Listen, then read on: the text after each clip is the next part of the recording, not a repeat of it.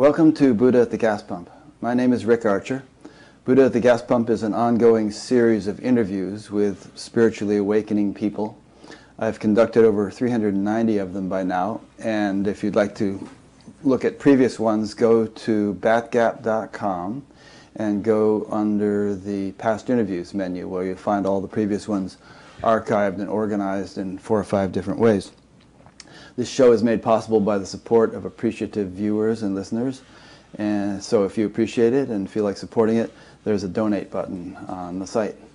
My guest today is Charles Eisenstein. Charles is a speaker and writer focusing on themes of human culture and identity. He is the author of several books, most recently Sacred Economics and The More Beautiful World Our Hearts Know Is Possible. His background includes a degree in mathematics and philosophy from Yale, a decade in Taiwan as a translator, and stints as a college instructor, a yoga teacher, and a construction worker. He currently writes and speaks full-time, and he lives in Asheville, North Carolina with his wife and 4 children. And that little introduction doesn't really explain why I have Charles on the show, so let me say a couple things, and as we get into our conversation, it'll be very clear why I have Charles on the show.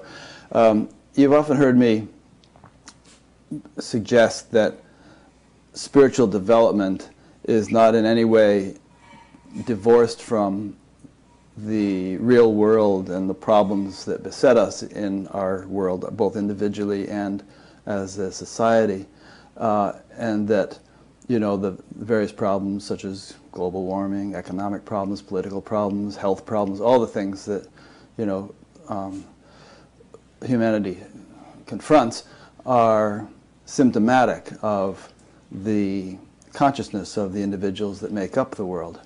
Just as, let's say, the color of a forest, if you flew over it, would be symptomatic of the healthiness of the individual trees in the forest. It might be gray, it might be green, depending upon the overall health of the trees.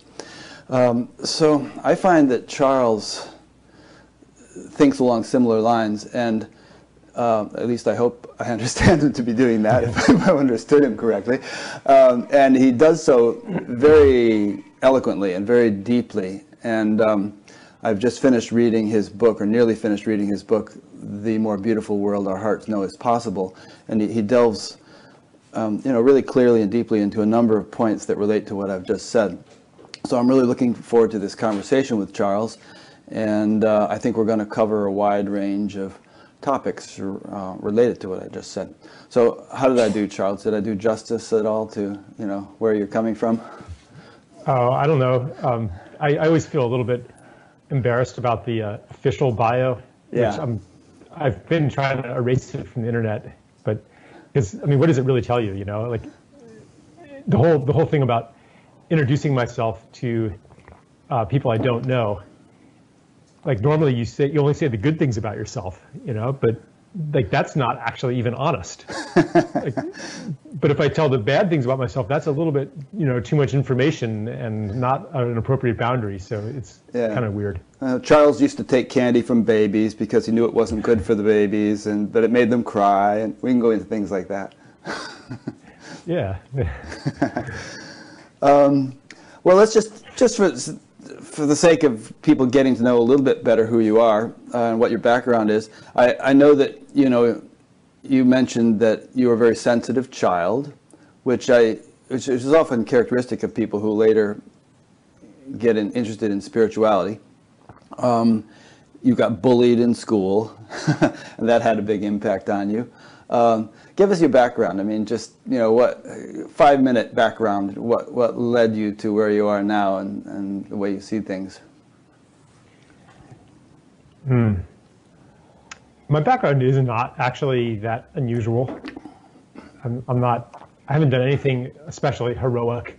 You know, I don't have any really dramatic story. And I was saying it's nothing special, actually, which I think is a very good sign, because if it were only the very unusual special people who were resisting and trying to transform the deep stories that run our culture, that would be bad news if it's only the special people. But like, actually, I I mean, I'm not going to say I'm an ordinary person, but I'm not like that unusual or that extraordinary either. Well, you know, the subtitle of this show is Interviews with Ordinary Spiritually Awakening People. And the title of the show, Buddha at the Gas Pump, the implication is that in this day and age, all kinds of people are waking up. And right. It's likely that you'll be encountering a Buddha, you know, at the gas pump. You know, some guy who is living an ordinary life, or some girl or woman who's living an ordinary life, appears ordinary, but has got something really interesting going on inside. Yeah. Yeah, I think that's a really accurate kind of depiction of our times. Whereas maybe 50 or 100 years ago, it was only profound visionaries that saw through the illusion of our civilization. But now everybody's waking up to it. And so, you know, there I was, a kid, stable home, loving parents, you know, good school as far as that goes. And I still, maybe because of the sensitivity, I still felt a very intense presence of a wrongness in the world that I couldn't identify, but it was obvious enough to prevent me from fully going along with the program. So I kind of limped through childhood and adolescence, kind of half in, half out, doing just enough to get by, you know, went to an elite university, but didn't really apply myself, you know, and maybe there was a voice that said, well, there's something wrong with you for doing that. You're lazy, you're not motivated. What's wrong with you for not complying with the instruction set of the system? But from another perspective, there's something right with you. And anybody who is listening to this, if you're procrastinating or if you're lazy, that may not be a problem if that's your unconscious way of resisting participation in something that is not really what you want to participate in. And that's happening to a lot of people because the kind of overarching story of our civilization that says, here's where we're going, here's how to participate in it, here's how to be human, that story's falling apart. And a lot of people, but there's a lot of pressure to conform to it, but then there's this inner kind of rebellion, this soul rebellion against it. So we're kind of, a lot of people are in that place, half in, half out, resisting unconsciously, maybe with addictions or something like that. And so I think that my story is really many, many people's story, and more so as the instruction set becomes less and less relevant. Yeah.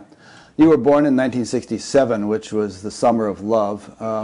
First time I took LSD, and the whole things were going wild that summer. The Beatles came out with Sgt. Pepper's Lonely Hearts Club Band, and the Jefferson Airplane came out with Surrealistic Pillow, and the Haight-Ashbury thing was at its height.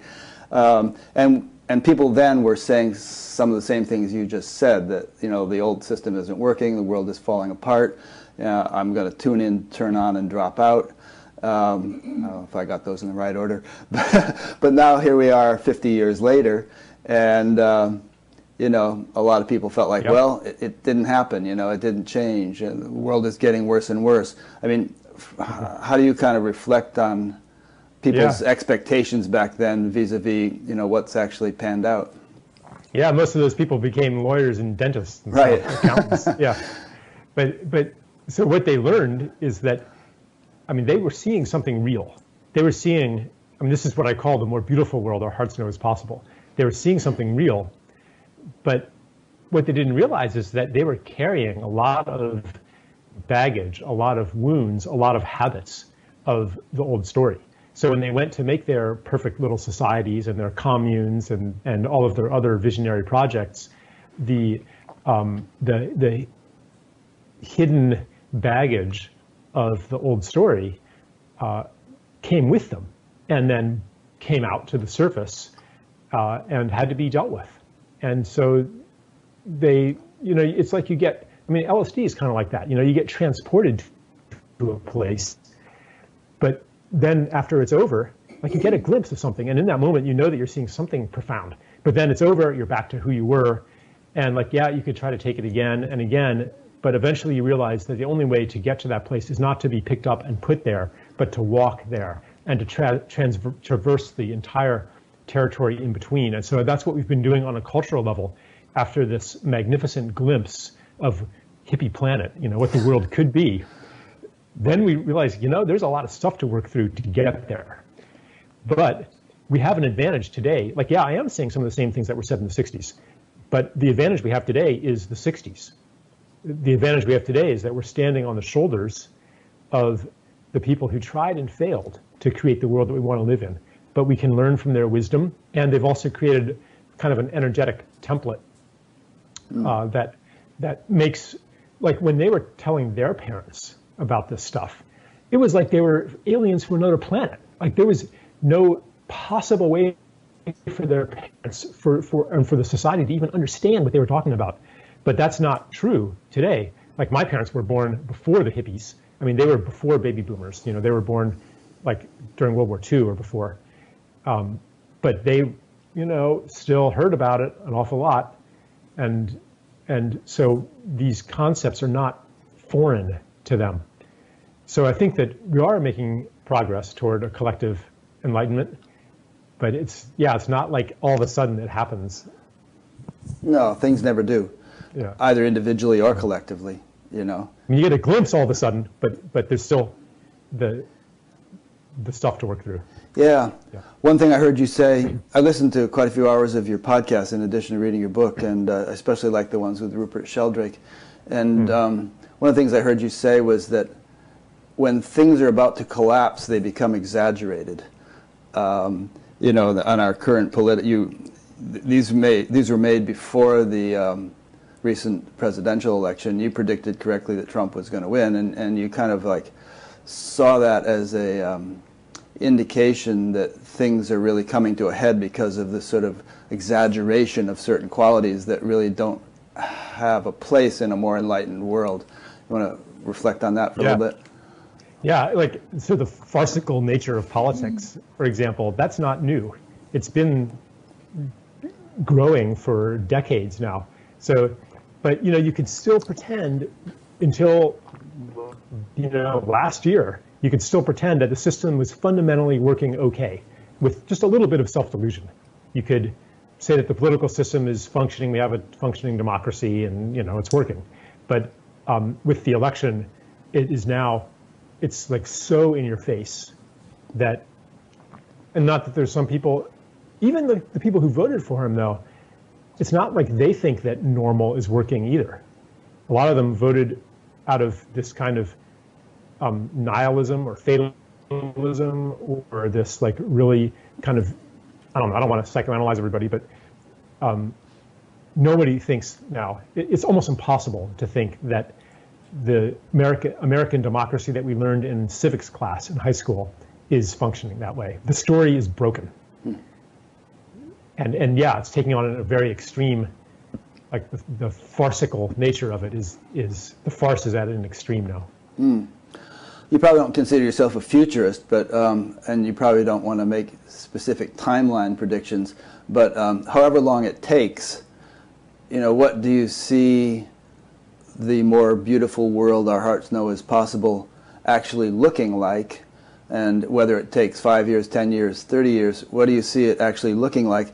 And what sort of changes, earthquakes, do you think that we'll have to undergo in order to get from here to there? Well, that's a pretty broad question. Yeah, it is. Well, broad strokes answer. So I think that on one level, things are going to get a lot worse. Before they get better. Have to get a lot worse before they get better. And that will be, it's crisis and emergency and sometimes suffering that brings forth the gifts that are needed to transition to the next level.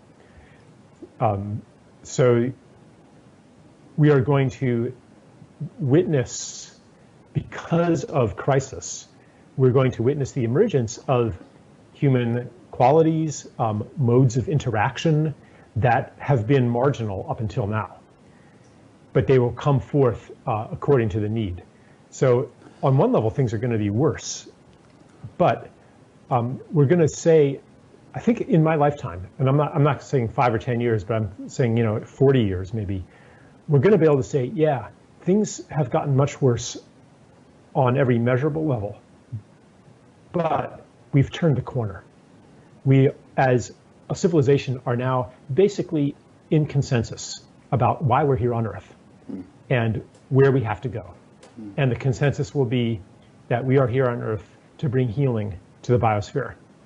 And after that has been accomplished, who knows why we're here on Earth. But right now, we are participants in the healing of nature. Yeah, you speak Chinese, and as I recall, doesn't the Chinese symbol for crisis contain the symbol for opportunity or some such thing? I've heard that. That's like such a cliche, but in fact, there's like a lot of cliches have a little truth in them, and it's that the word that is used in the word for crisis, Ji, is also used in the word for opportunity, and it kind of can mean either one. Yeah, it can mean like a turning point, a fulcrum kind of.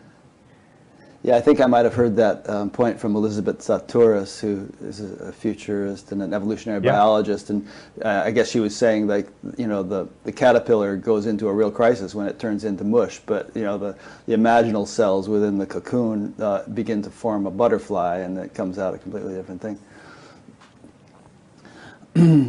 One thing I heard you say in one of your talks is that if you look at the many problems besetting humanity, I mean global warming, nuclear waste, many other things, take any one individually and we can't figure out how to solve it. And the fact that there are a multitude of them makes it all the more overwhelming. And somehow I think you used the word bewilderment when you brought up that point, and how being cocksure of the answers, you know, I know how to solve this, I'm going to get jobs for everybody, I'm going to, you know, you're all going to mine coal again. I mean, that kind of attitude doesn't really lend itself to going deep enough to actually solve problems that we need to sort of enter into a phase of not being so sure of ourselves. You want to elaborate on that? Sure. So when you don't know what to do, and I think right now we're facing a time where we really don't know what to do, then the most positive step forward you can take is to stop pretending that you know what to do, and to say, like, I would love to see a political candidate say, you know, I have no idea what to do about the economy. I just don't know. Like, why does everybody have to know?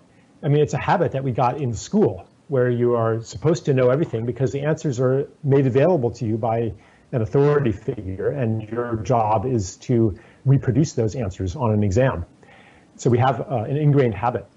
Also, it's built into the scientific worldview that says that phenomena are fundamentally predictable if you know the initial conditions. And then you can apply the equations.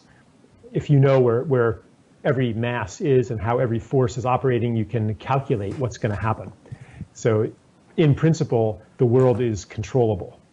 And so therefore, if something that you don't like is happening, you try to understand what the causal forces are, and then you try to counteract those forces.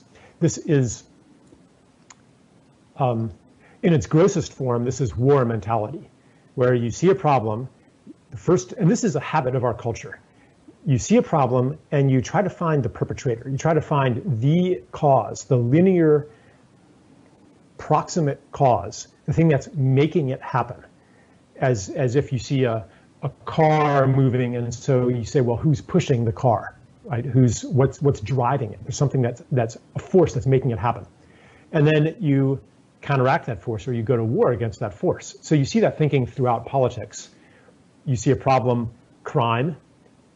What's the reason? Criminals. Solution, lock them up, right? Problem, terrorism. Reason, terrorists. Solution, kill the terrorists. Or problem, disease. Reason, germs. Solution, kill the germs. Problem, climate change. Reason, greenhouse gases. Solution, cut greenhouse gases. Problem, I mean, I could go on and on and on. Agriculture, medicine, weeds, you know, insect pests, and the solution is always to kill something, lock something up, suppress something, control something.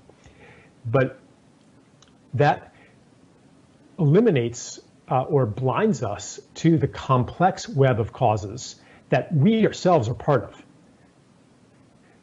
In the example of terrorism, Yeah, I mean, it's really convenient to just blame it on those evil terrorists who hate our freedoms. But when we understand where terrorism is coming from, how it is involved with neoliberal economics and the imposition of austerity and free trade policies that are making farmers in Syria and Libya unable to continue farming because of the influx of cheap foreign goods, so then they become radicalized. Not to mention drought due to global warming. That so exacerbated the problem in Syria.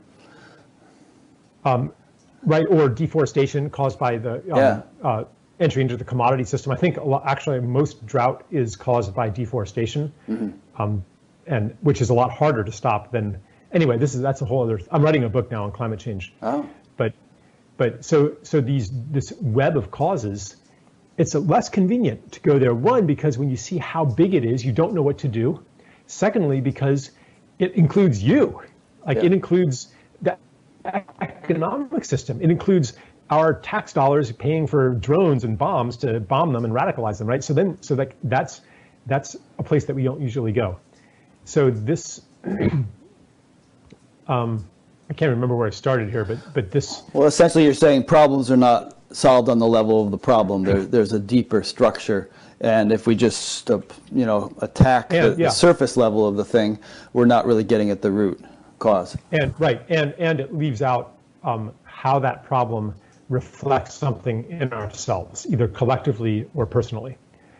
And so then if you don't go to that level, if you don't see how a problem, most of the problems are symptoms of something so much deeper, then you're forever chasing the symptom, forever, fighting an endless supply of enemies that are being created by your fighting of enemies. I mean, that's, for example, agriculture is a perfect example of that.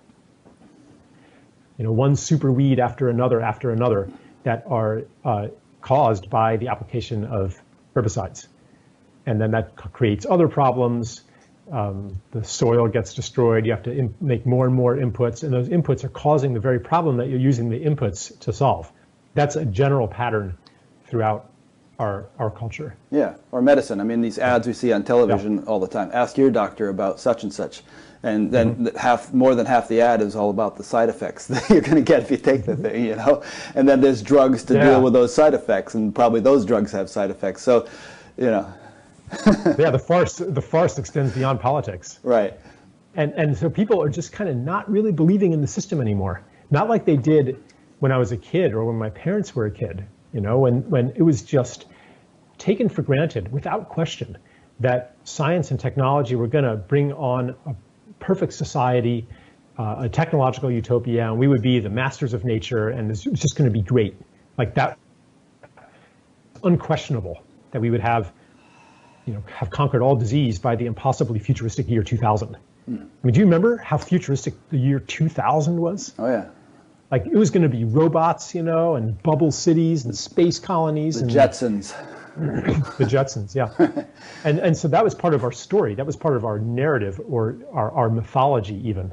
And the mythology says, that's how we learn how to be human. The mythology says, here's who you are.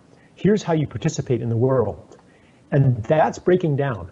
People don't believe in that anymore. And that's dangerous, because then somebody like Donald Trump comes along and offers some kind of version of a mythology or some version of the old mythology and says, here it is, and people cling on to that. But that's also part of the transition process in personal life too.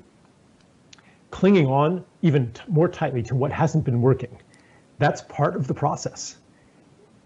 And if you try to surrender prematurely, then you're going to end, because some spiritual teacher said the path is of surrender. Okay, yeah, I'm going to do that now. Like that becomes the new to-do. That premature surrender is actually fake surrender, and you end up realizing, actually, I was still holding on. I was trying to use surrender in quotes in order to avoid truly surrendering, and it doesn't work. So anyway, just saying, like the process that our society is going through now is kind of normal in psychological terms, and it's a symptom of a pretty advanced stage of breakdown. I think Winston Churchill said something about, Americans can always be counted on to do the right thing after having tried every other alternative. Yeah. And it kind of is implicit in what you're saying that, you know, we have to really sort of have it demonstrated to us very, very concretely that obsolete approaches don't work before we're really ready to let go of them. Yeah. But I think it's kind of good news, you know, because even though on the surface our social, political, economic institutions look more entrenched than ever, more dominant than ever, more inescapable than ever, the core underneath them, the ideological core, the core of buy-in has really eroded. The elites don't even believe in them anymore. But in the 50s they did. And they really believed in America. Now it's become brand America. It's become like this cynical kind of PR ploy that they don't, that core of belief is gone. So it's just a shell that's left that everybody thinks.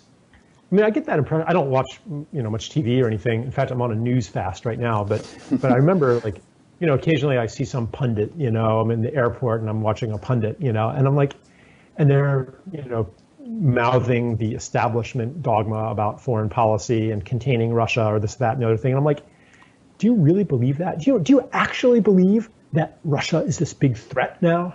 Do you actually believe the things you're saying? No. Like, I'm sure if I got the guy in a private moment and there were no cameras and no mics, I'd be like, come on, dude, you know, you don't actually believe all this crap, do you? And be like, no, this is the game I'm playing, and I'm playing it well, and I'm getting rewarded for it. And if you play it well, then yeah, you get the status, you get the rewards, even though no one else playing the game believes in it either. But if you deviate from it, then they'll pile on and call you irresponsible and not serious, and they kick you out of the club. So it's not important. And I think that to some extent it's true of the entire public. Like no one even believes the mass media or thinks that the things that they're being told are important are actually important. But it's more of a thing where everybody thinks that everybody else believes and privately doesn't believe. But it looks like everybody believes because everybody's pretending to believe because everybody thinks everybody else believes. You know what I mean? It's like the emperor's new clothes. Exactly. Yeah. So it's like, yeah, it's exactly the emperor's new clothes, except when the little boy says, hey, the emperor is completely naked, everybody says, shut up, because they don't want to look like a fool. Yeah, I saw a cartoon about that the other day. Trump was the emperor, and he was walking down the street naked, and everybody jumped and started beating up the little boy when he said he's naked. Exactly. Yep. So let's get back to the sort of the mechanics of problems, and in doing so, I think we can make it more clear why this is relevant to spirituality and to enlightenment and awakening and all that stuff. You know, what you were saying a minute ago is that you take any problem, and the kind of the conventional way of dealing with it is to attack it on its own level. You know, you got weeds, kill the weeds. You got terrorists, kill the terrorists, and so on. But what you were indicating is that there's a deeper mechanics to any problem. It's more like a symptom than a problem. It's a symptom of something deeper. So it would seem that the way to really solve a problem is to kind of trace it back through its more and more fundamental causes to its source, whatever that source might be. And if it could be dealt with there, then the problem might just be found to disappear. Like dry leaves on a tree would be seen as a problem. And what do? Well, you water the leaves, obviously, they're dry. But you really need to water the root in order for the leaves to flourish, because that's where they get their nourishment from. So, yeah. So play off that point a little bit. Sure. Yeah. I hesitate to use the word spiritual to talk about such things. Maybe well, as long as we define it clearly, maybe as we go along we can. Yeah. But kind of maybe talking about the inner level, you know. Yeah. The inner dimensions to things, or the personal level. Mm-hmm. Like, yeah, the same patterns. We reiterate them personally too. Especially, I'm making a kind of an online course now about food and diet. And this is one of the areas where the war on nature gets mirrored internally as a war on the self. So you have a problem, say the problem is overeating or obesity or something. Mm-hmm. And again, it's finding the pattern is to find this linear quantitative culprit that you can go to war against and try to control. So it could be that you say, well, you know, fat is caused by intaking more calories than you burn. So obviously I've got to burn more or take in less. So I've got to control. I've got to make myself do something or make myself stop doing something. And then, so then it's like, okay, so the problem is that I'm overeating. I'm eating too much, and I'm going to try to control that. Instead of seeing overeating perhaps as a symptom, like why would you eat more than you need? Why would you eat more than is even giving you pleasure? Like it doesn't even feel good to stuff yourself, especially 10 minutes later or half an hour later. Why would you do that? And one of the things I'm developing in this course is essentially saying that for a lot of people, the desire to overeat or the desire for sugar or the desire for whatever other thing that you're taking in, and it can go way beyond food, but whatever you're taking into your being, the desire for that is displaced from something else. It's a secondary need that you're meeting. So maybe the real desire is for connection, because modern society leaves us cut off from community, cut off from nature, cast into this world of strangers, and we need, and when we don't have these intimate relationships ongoing, when we go outside and we just see cars going by with people we've never seen before in the cars, and we go to the supermarket or shop online, and it's just abstract data points or random strangers, you know, we feel like cut off. We feel like we don't even belong in the world. So in order to meet that need, sometimes people might overeat because food is a direct experience of being at home in the universe, a direct experience of connecting with that which is outside of ourselves. But food cannot meet our full need for community, for intimacy with nature, or can't meet our full need to feel like we belong in the world. So when someone is overeating and stuffing themselves and still feeling hungry, it's not that they're actually hungry for food, it's that they're hungry for connection or whatever other need. Food can meet a lot of different needs. Hungry for intimacy, hungry for excitement, hungry for a break in the humdrum routine, hungry to challenge their boundaries, whatever it is. Different addictions meet different of these needs. So if that underlying hunger is not met and you simply go to war against the desire for food, then that desire is going to get stronger and stronger and stronger as long as the underlying need is not met. And eventually it will burst forth as a binge or something like that.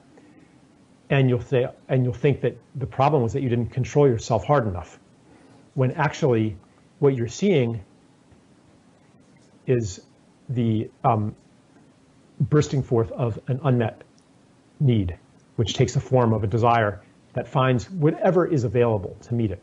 So that would be an example on like a personal level of how these patterns play out. Yeah, I think you mentioned in your book that people who have bariatric surgery where they have their stomach stapled so they can't eat as much very often end up getting into other addictions, you know, like drugs or gambling or something like that. I'm just reminded of a verse in the Bhagavad Gita, which is, the objects of sense fall away from him who does not feed upon them, but the taste for them persists. On seeing the Supreme, even this taste vanishes. Uh-huh. So in other words, yeah, you can suppress the indulgence in various things, but the craving is still going to be there and can only be satisfied by, well, in this case, they're saying the Supreme, the pure being or whatever. That's going to provide the fulfillment you were actually looking for. Right, and it's interesting because that passage is not saying that you should fight the taste for the sense impressions. You know, it's not saying that you should go to war against those things. Right. It's saying like you were saying, they fall away when you have the connection to the Supreme. Yeah, there's another verse which says, creatures act according to their own nature. What can restraint accomplish? So they're saying, don't restrain, just take recourse to that which is the wellspring of all fulfillment, and then you know, you won't, these unnatural cravings will fall away.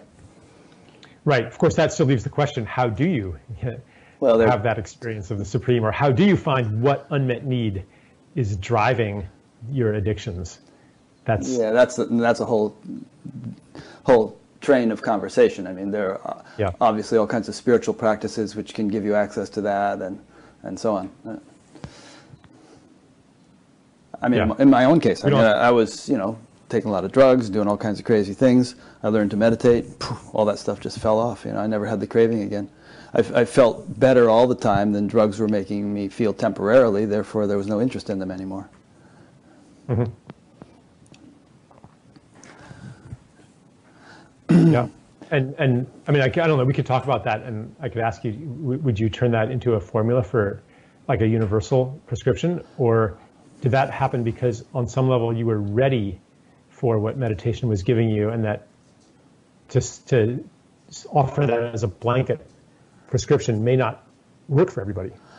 Do you have any? You're right. I mean, I knew people who were meditating and were still alcoholics, and you know, and ended up dying from that, and so on. But it certainly, and I had definitely bottomed out, you know, dropped out of high school and all kinds of other stuff, and so for me, I was ready. And other people maybe not so much. But I think there is also a blanket prescription, which is that however you do it, if you can find access. You know, I mean, all the scriptures say there's the kingdom of heaven is within, Sat Chit Ananda, and so on. If you can find access to that realm within yourself, then a lot of stuff on the surface level of your life is going to change. Yeah, but even when you say, if you can find it, you know, it feeds into this general formula again, that spirituality or enlightenment is something that you do. And that buys into a key precept of what I'm calling the old story, or the story of separation, that says that who you are is this separate self in a world of other. So it could be the technological self manipulating matter. It could be the economic man maximizing self-interest. It could be the biological, you know, phenotype maximizing reproductive self-interest. It could be the Cartesian soul encased in flesh, right? Any of these things. So this separate self goes out and does stuff. So part of that is, well, what about enlightenment? What about spirituality? Well, that is also an accomplishment of the separate self. And I think that we're kind of waking up from that and realizing that, for example, enlightenment is a group process, that anybody who you judge as not getting it or being unenlightened or something like that, or not awake, like that person is reflecting something in you that is not awake, and that your further unfoldment depends on how you interact with that person. Like they're showing you something. Or another way that we're awakening from this delusion of the separate self is to understand that a lot of what we would like to take credit for is actually happening to us. So it's not that you can find necessarily something, it's that you search and you search and you search for that inner voice, that supreme being, etc., however it's named. You search and search and you can't find it. And in that moment where you've given everything and it hasn't worked and you give up, then it finds you. Yeah. And so that's I'm just starting to kind of wrap my mind around that, because part of me just rebels against that. And it's like, no, give me something to do. Make it hard. Give me, and therefore, if it's hard, then I get credit for it, because I did something hard and you didn't. That guy didn't, and that guy didn't. They didn't really try. They didn't in their work. They didn't wake up at 4 a.m. and meditate. They didn't do all this stuff. Yeah. But I did. So I'm better than you. Well, you bring up several points. Firstly, when I learned to meditate, I learned in such a way as it was very effortless, and I don't think I would have stuck with it if it hadn't been, because I wasn't a terribly disciplined person. In fact, all my friends said, "Oh yeah, Ricky's off on his new trip. He'll be off of this one in a couple of weeks and on to the next one." But I've stuck with it for 50 years, and it was always very helpful. Is it TM? It was TM. It was TM, yeah. And I'm no longer Yeah. associated with the TM movement, but it was effortless, and boy, it really worked from day one for me, and I had no trouble sticking with it. Another point you kind of bring in, and there are techniques which are very hard, and which is like, I'm doing this, and by golly, I'm going to break through, and that to me is like an inception of individual effort, whereas some kinds of meditation are more of a relaxing of a letting go of individual effort, sort of like a surrender. You're letting nature sort of run the show and getting out of the way. And another thing you bring in is the sort of point of spiritual ego. It's like, which can, befall anyone. It's like, oh man, aren't I cool? I've been doing this so diligently, and this cashier at the grocery store, boy, they're so ignorant. They don't know what's going on, but here I am, and they're so lucky to be interacting with me, that kind of thing. And that's something one has to look at in oneself, I think. But the guy I'm going to interview next week, John Yates, who goes by the name of Culadasa, apparently coined the phrase, enlightenment may be an accident, but spiritual practice makes you accident prone. Which kind of implies that it isn't something you do, and yet paradoxically you appear to be doing something, which brings you more and more into the possibility of this accident happening. And yet when it does happen, you realize, well, it wasn't really anything I did. In fact, I've never done anything, and I never not been in this state. I just failed to recognize it. Anyway, those are just some thoughts on what you just said. Well, I'm not saying, in fact, I do practices that are extremely demanding of willpower and effort. You've done a lot of yoga and stuff. I do Kundalini yoga, where you're holding your arms out for 15 minutes or whatever.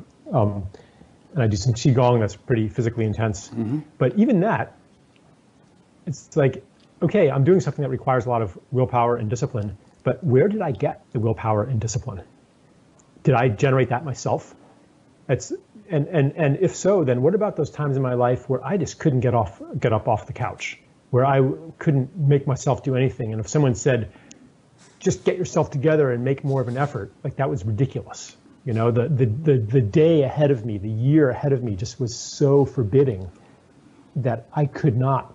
I was not I didn't have the willpower. Willpower, does that come from you? And I think it doesn't. I think that these things are all gifts. And that when you are in a phase where you are doing diligent practices and making great efforts, that's wonderful. And the proper or the accurate, the truthful attitude toward that is thank you. Thank you for the conditions of my life that have enabled me to do this. And then to realize that these conditions may not last forever, and that many people do not have these conditions. Therefore, your practice is on their behalf as well. Yeah. Because the collective has elevated you to a point where you can do these practices on behalf of everybody. And you're being used as an instrument of the collective evolution. Yeah, beautifully put. And that gets us into morphogenetic fields, that your friend Rupert Sheldrake talks about, that, there's that poem by John Donne, "No man is an island, ask not for whom the bell tolls, it tolls for thee." We're all interconnected. What's the phrase you use? Interbeing or something like that? Interbeing, yeah. Yeah. That's Thich Nhat Hanh's word, I believe. That's what I'm told. And I'm happy to bow to that lineage. But yeah, it just means it's kind of the shorthand I use for the emerging story that's new to our civilization, but also very ancient, that says, yeah, we're not a separate self in a world of other. We are the totality of relationship. We are a holographic mirror of everything, and not separate. Yeah, and that's kind of what I was alluding to earlier, where I was saying that problems are just symptomatic of trends in collective consciousness, global problems, and that everyone is contributing one way or the other, one influence or another. And so, people might say, well, what can I do about the whales, or what can I do about, the slavery or whatever that's going on? Well, it definitely helps if you're doing something to elevate your own consciousness, but that may not be enough. I mean, a lot of people talk about sacred activism. I think you use that phrase quite a bit, that, if we all just sat on our butts and meditated, it may not be enough to change some of these problems.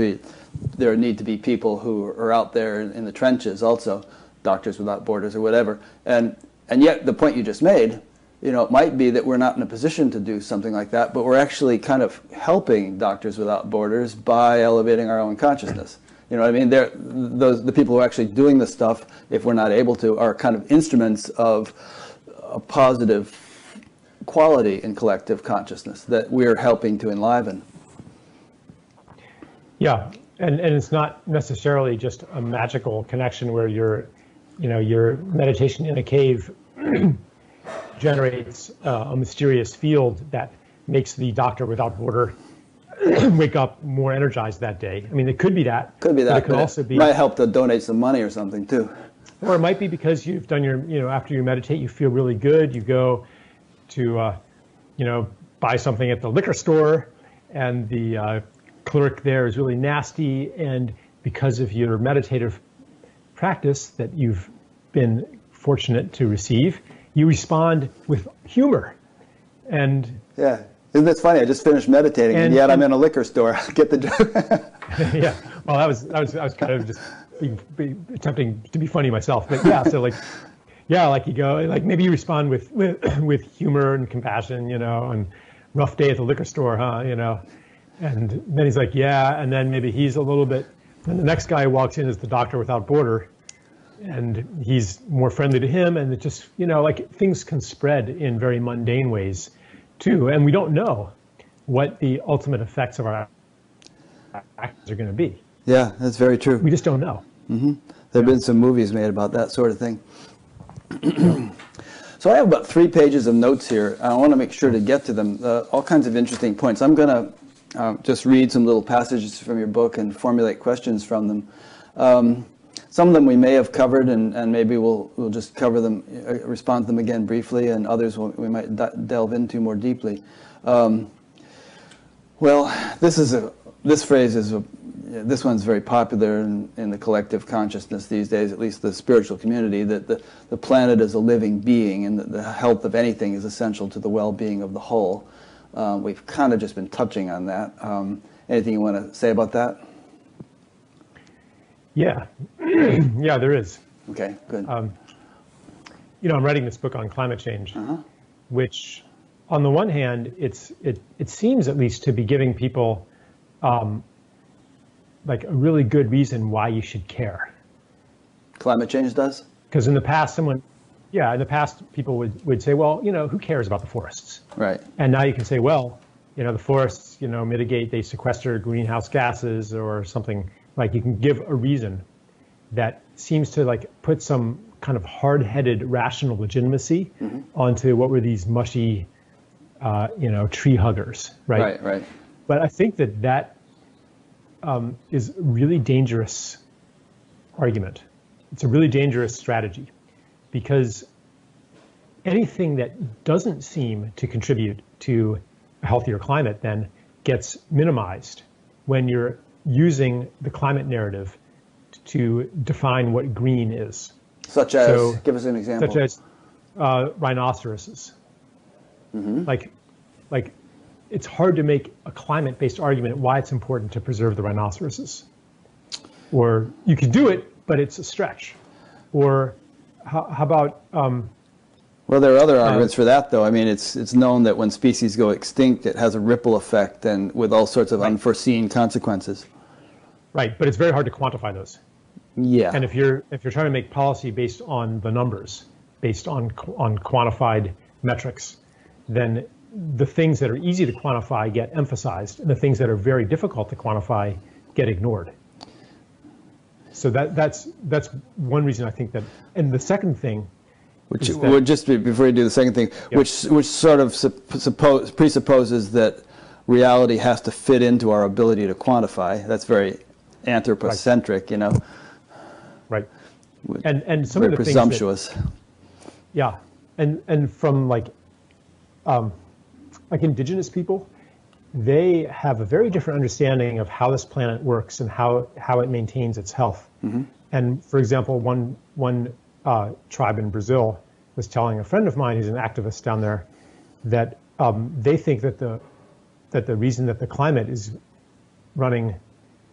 becoming deranged is that we are taking metals from the tropics mm-hmm. and transporting them to the northern hemisphere. Mm-hmm. And that does something to the Earth's energy system. But that's invisible in terms of carbon metrics.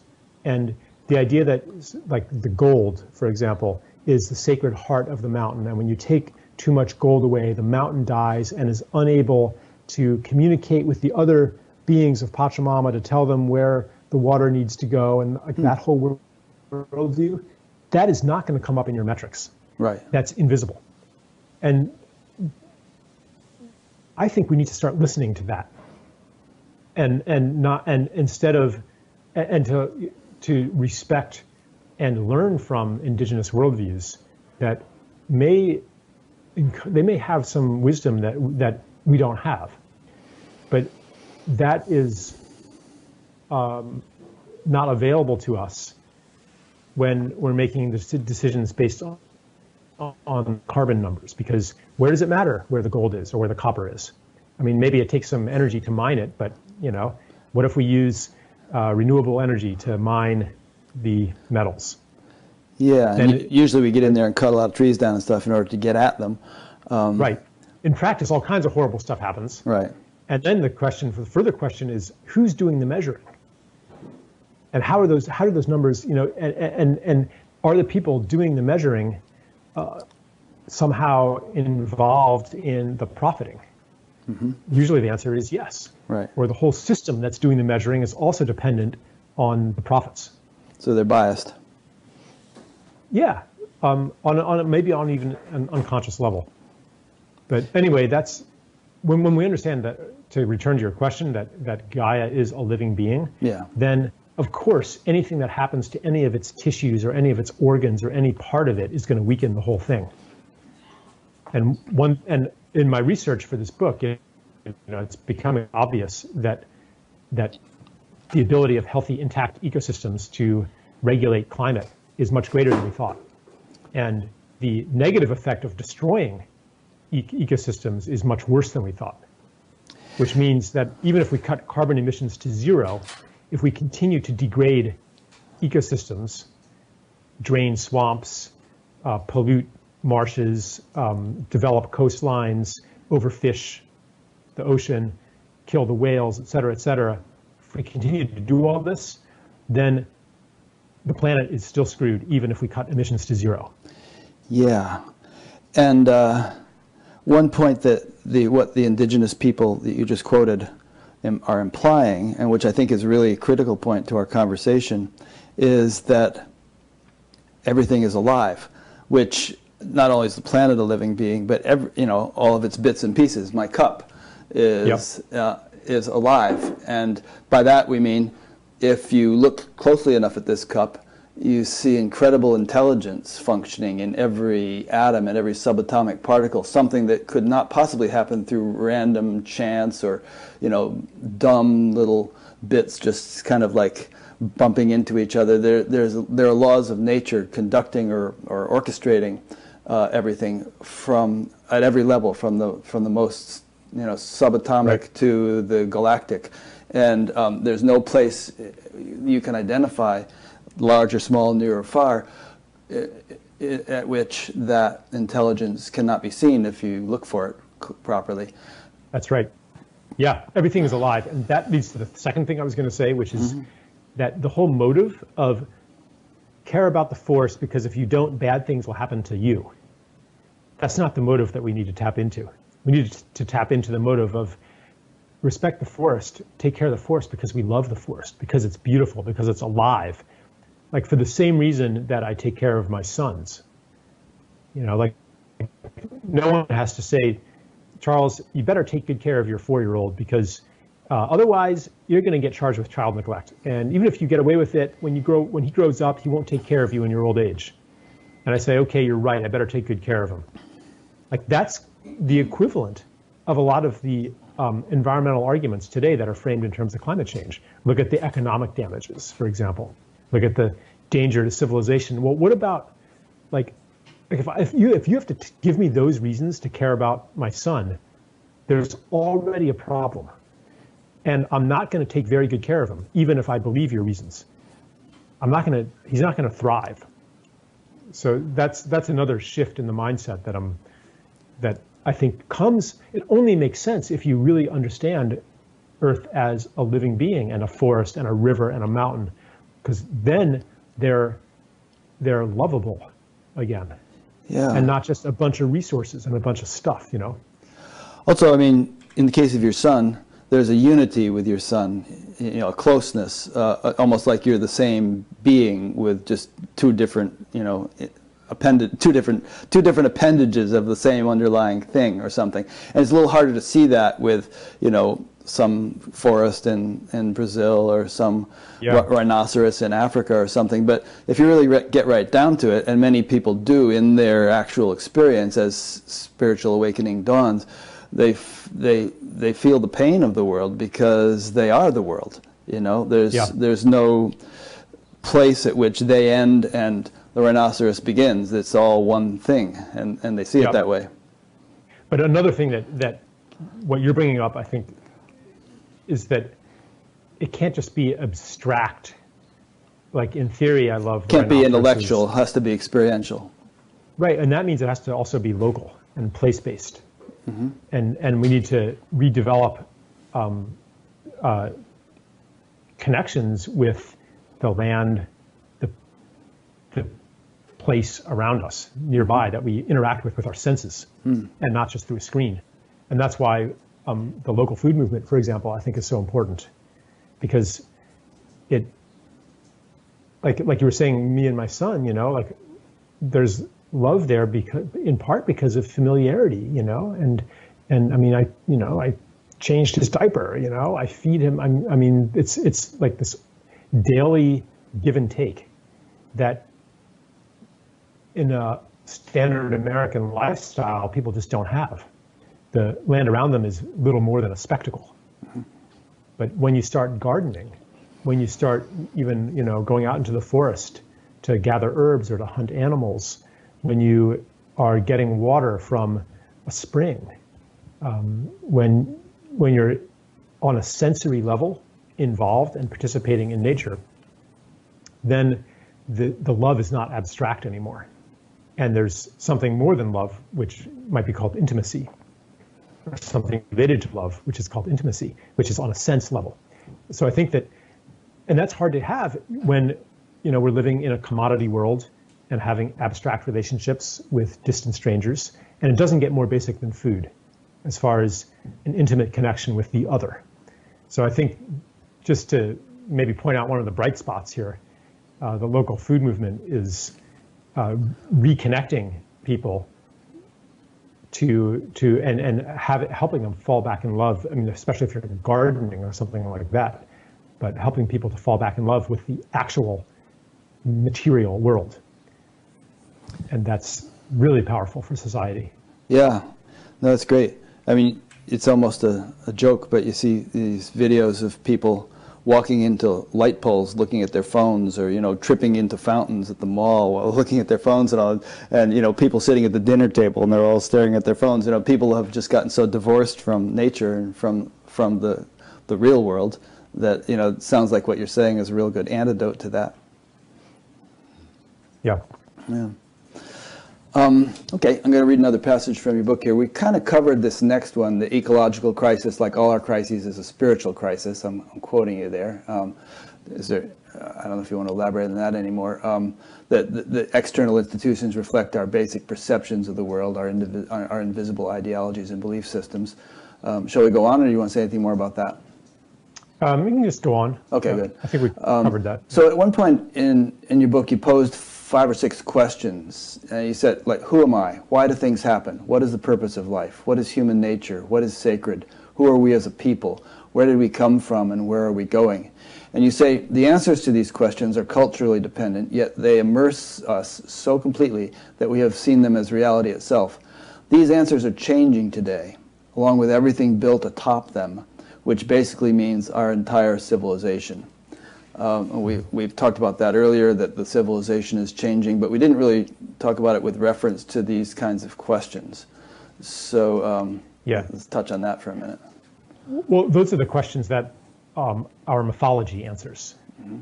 So I have talked a bit about the mythology of the separate self, which goes along with the mythology of domination and control. Because if you're separate from nature, and nature is just these random forces or competing other separate selves, then your well-being depends on controlling the random forces and dominating the competing others. So the story of self is related then to the story of the people, which has humanity on this triumphant course toward domination of nature. So that's what I call the old story, or the story of separation. And that answers these questions, like, what is human nature? It says, well, human nature is to maximize self-interest. And we see that as reality, as the truth. And then say, well, you can't have a good civilization that way, so we have to protect ourselves from each other. We have to have laws and deterrents and punishments in order to rein in human nature, which is selfish, and force us to act in socially beneficial ways. Like, that goes along with that story. The money system reflects, I wrote a book, this is what one of my other books was about. The money system also draws from that story and the answers it gives to those questions. Like, what is the human role in the world? So we have a money system that propels endless growth and only works if there is endless growth. Like, the money system is completely enmeshed in the domination of nature, turning more and more of nature into products, into commodities, and also making us separate from each other, forcing us into competition. So we have, because you look around and it does look like everybody is, in fact, maximizing self-interest. You go online to buy something and you compare some prices, like, here's these goggles I use to look at computer screens. And, this website has them for $7.99 and that one's $12.99. Well, which one am I going to buy? Am I going to care? Maybe I'll buy the $12.99 ones because they need to make a fair profit. and like, they'll be able to pay their employees better, and I'll get the more expensive ones. Like, we just don't do that, do we? No. That's not normal behavior. So we look around and even look at ourselves, and it's like, yep, everybody's trying to get the best deal. Everybody's maximizing their self-interest. And we don't realize that behavior isn't core human nature, but it's a response to circumstances. And if we were in different circumstances, for example, a gift society, which is what all societies were, where your social prestige and your security depends on how generous you've been throughout your lifetime. Because if you've taken care of people your whole life and been generous, then they're going to take care of you and be generous to you too. And that's kind of a savings account. And maybe you're not that calculating about it, but the reality that you've seen is that well-being comes through sharing. If you've seen that your whole life, then you're not going to think human nature is this competitive rush to control. So you say all societies were that. I presume you're referring to some indigenous societies or something, because there are not too many obvious examples in the Western history that we study. No, I mean, everything up till 5,000 years ago. Yeah, and any society that has not been fully modernized will have a lot of gift elements remaining. I mean, even in America, like the more traditional parts of the country, the Amish, people like that. Yeah, or just even like small towns in Iowa or something.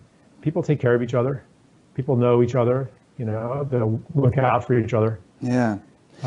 It's interesting that when there's an emergency like Hurricane Sandy or a big snowstorm or something, it brings out that quality in people. You know, they get out there and they're shoveling their neighbor's driveway and making sure that the old lady down the street has food and things. It awakens something in people.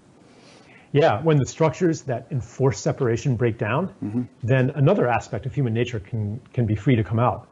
And I feel like it's bursting and wants to come out.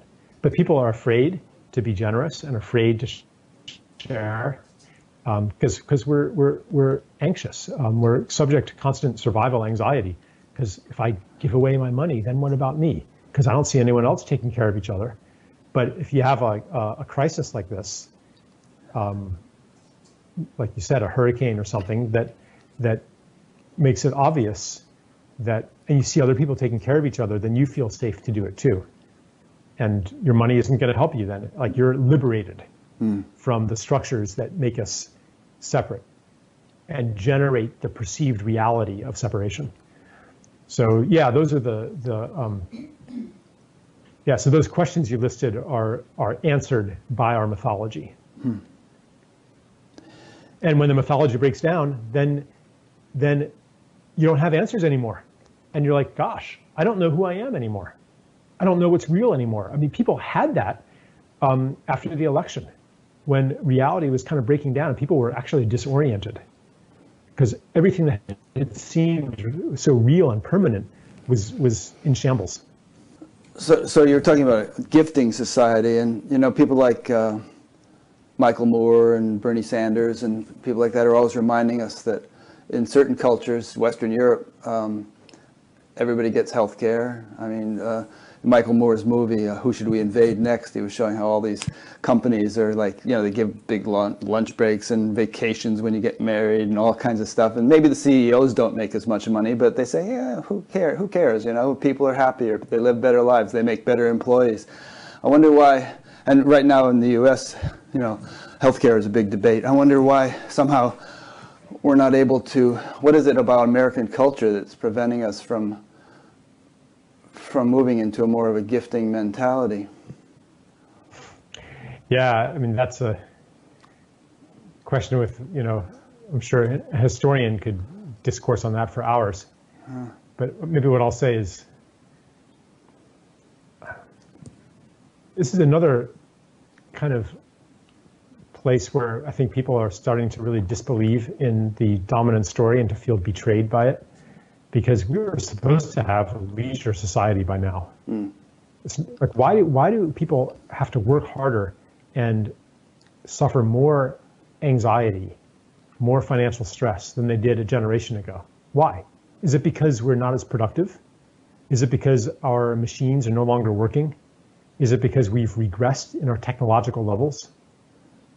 Like, we have machines that can do things. I mean, you used to have like a whole room full of people to produce a magazine or brochure or,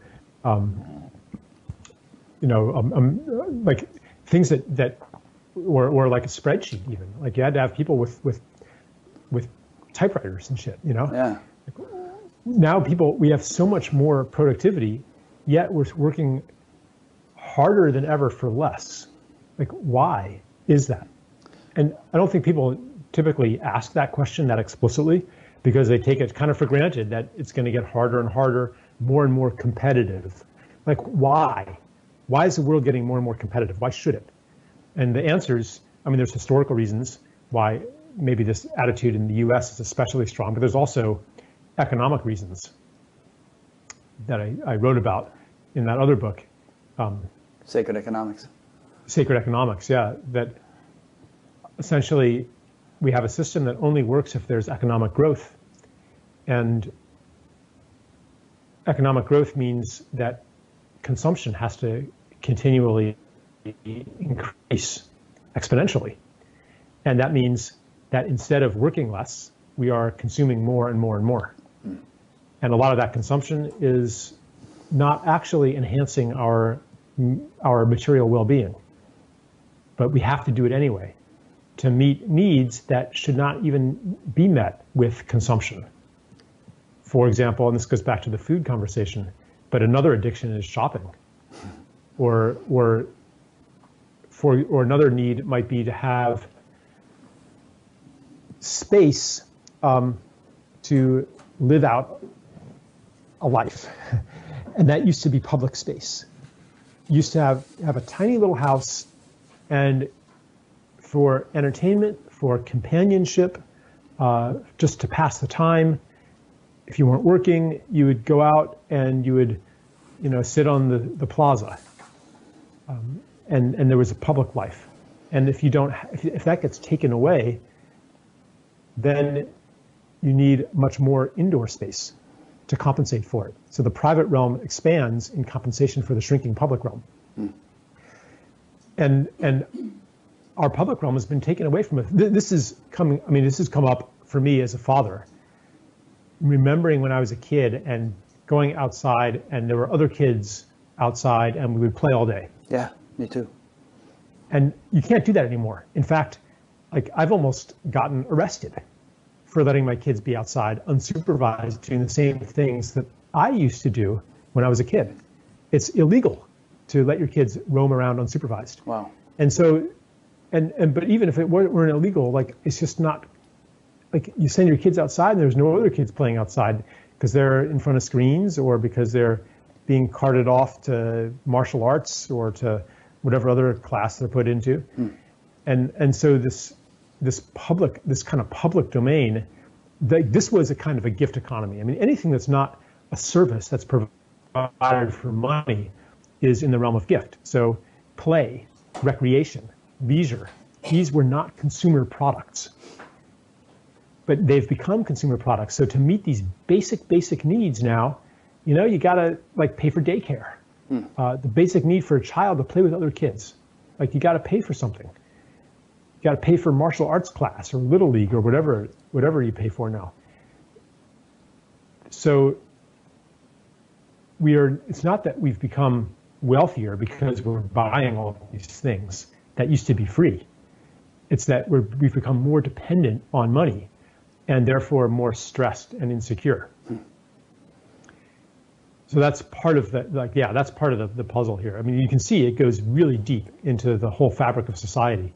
And that's why I personally think that kind of incremental, quote, progressive changes aren't really going to make that much difference, because the things that really need to be questioned are not even looked at by any political party, right, left, or center.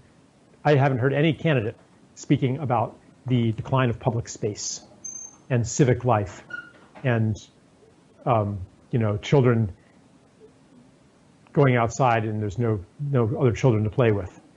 I mean, there's books about it, Last Child in the Woods, for example, but these are kind of fringy things. So that's part of my disengagement from politics is for these reasons. The questions that I'm concerned about are not on the menu. Like Obamacare, no one's talking about holistic health.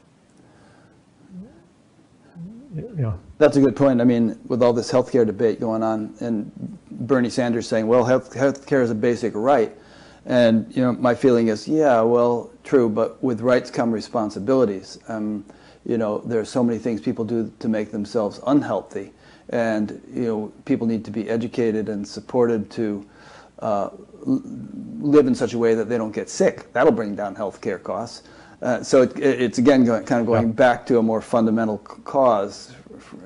Right. Yeah. But then how do you educate them? Once you say, okay, we're going to educate them, then the educational industrial complex grabs hold of it and it turns it into some belittling lesson plan about the 4 food groups or something like that, that actually ends up encoding the financial interests of the food and pharmaceutical industries and not real health, because real health is not a profit center. Real health is going to reduce the demand for goods and services. You're not going to have to pay experts to keep you healthy anymore. And it's going to be a much more distributed, and this is what I see for the future, a much more distributive healthcare system where not all, but maybe 80% of medical functions have kind of gone back to the people, gone back to the massage therapists and the herbalists and and the people who, are working with their hands that don't require expensive technological devices, that don't require expensive pharmaceutical medicines. Like these, I'm sure that you know about these things and have run into people who have had miraculous experiences, or who can. My wife, she practices. She's a doctor of Oriental medicine. I've seen her heal people of conditions that are medically considered incurable, like pretty routinely, and like that is not even on the radar screen. So. Yeah. Anyway, now you've got me on my soapbox. No, that's good. And not even relying on massage therapists and herbalists. One can live one's own life in such a way as to be much less dependent upon any kind of professional. Just eating right, exercising properly, doing things like that. You tend not to get sick. But anyway, you said that you don't see incremental change. You did the quote rabbit ears. As actually being effective. So that implies that there's got to be some kind of more radical shift somehow, or something. How do we get from here to there if incremental change and political solutions and so on aren't going to do it? If the agricultural industry or other powerful moneyed interests are going to clamp down every time someone tries to introduce an innovation, and you mentioned. In your book, you said, if even the most powerful of our system, the presidents and the CEOs, feel at the mercy of forces greater than themselves, constrained by their roles and job descriptions, so much more powerless are we. And that brings me to a point that I've often and always felt for many decades, which is that, the more fundamental you go, the more leverage you have. The molecular is more powerful than the mechanical. The atomic is more powerful than the molecular. And by the same token, more fundamental levels of awareness, if one can learn to function from there, have greater leverage. They're more powerful. And that's why, personally, I see kind of a spiritual awakening as being the ultimate fulcrum, the ultimate sort of, control switch board from which change can take place, and it'll ripple up. Yeah. So that quote that you read, the point I was making there is that if we are going to rely on operating the levers of power in order to change the world, it's not going to work.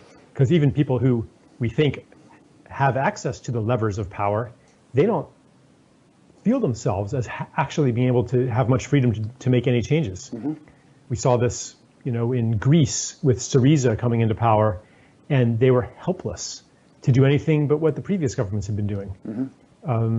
I've collected stories about this. I've had encounters with parliamentarians and people who and finance people who are like, they have a certain leeway, but they can't deviate too far from their job description. Yeah. So then the question comes up, okay, that theory of how to change the world, operating the levers of power, that is actually based on the old story, the story of separation, that says that change happens when you exert a force on a mass.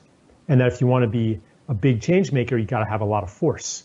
You got to have a lot of money. You got to have a lot of guns. You got to have a big platform. So if you want to be an influential blogger, Rick, you're going to have to expand your audience, and that's going to come at the expense of someone else's audience. And you got to kind of tailor your thing and sell out to what the most people are going to hear, right? And if you do that, I'm not saying you're doing that, but if you did do that, then your message would become uninfluential, because it would, in order to expand your audience, you'd have to become more and more and more anodyne, more and more bland, more and more common denominator. So that formula is wrong, is what I'm saying. Change doesn't actually happen the way that we've been taught that it happens. And so what I'm connecting with what you were saying, when we say, okay, well, how does big change, if the people operating the levers of power are puppets of forces beyond themselves, then how does change actually happen? Well, these forces ultimately arise from the mythology that contains us all, that contains our civilization, that contains our money system. So if we want to change that, then you got to change the mythology. You got to change the story. And changing the story then comes all the way down to the personal level of who am I? Because that story includes the story of self, as well as the story of the world, the story of the people. And that's what you might call a spiritual dimension, the story of self. And so it's related to the story of the people. It reflects it. But that's the level that the deep changes come from.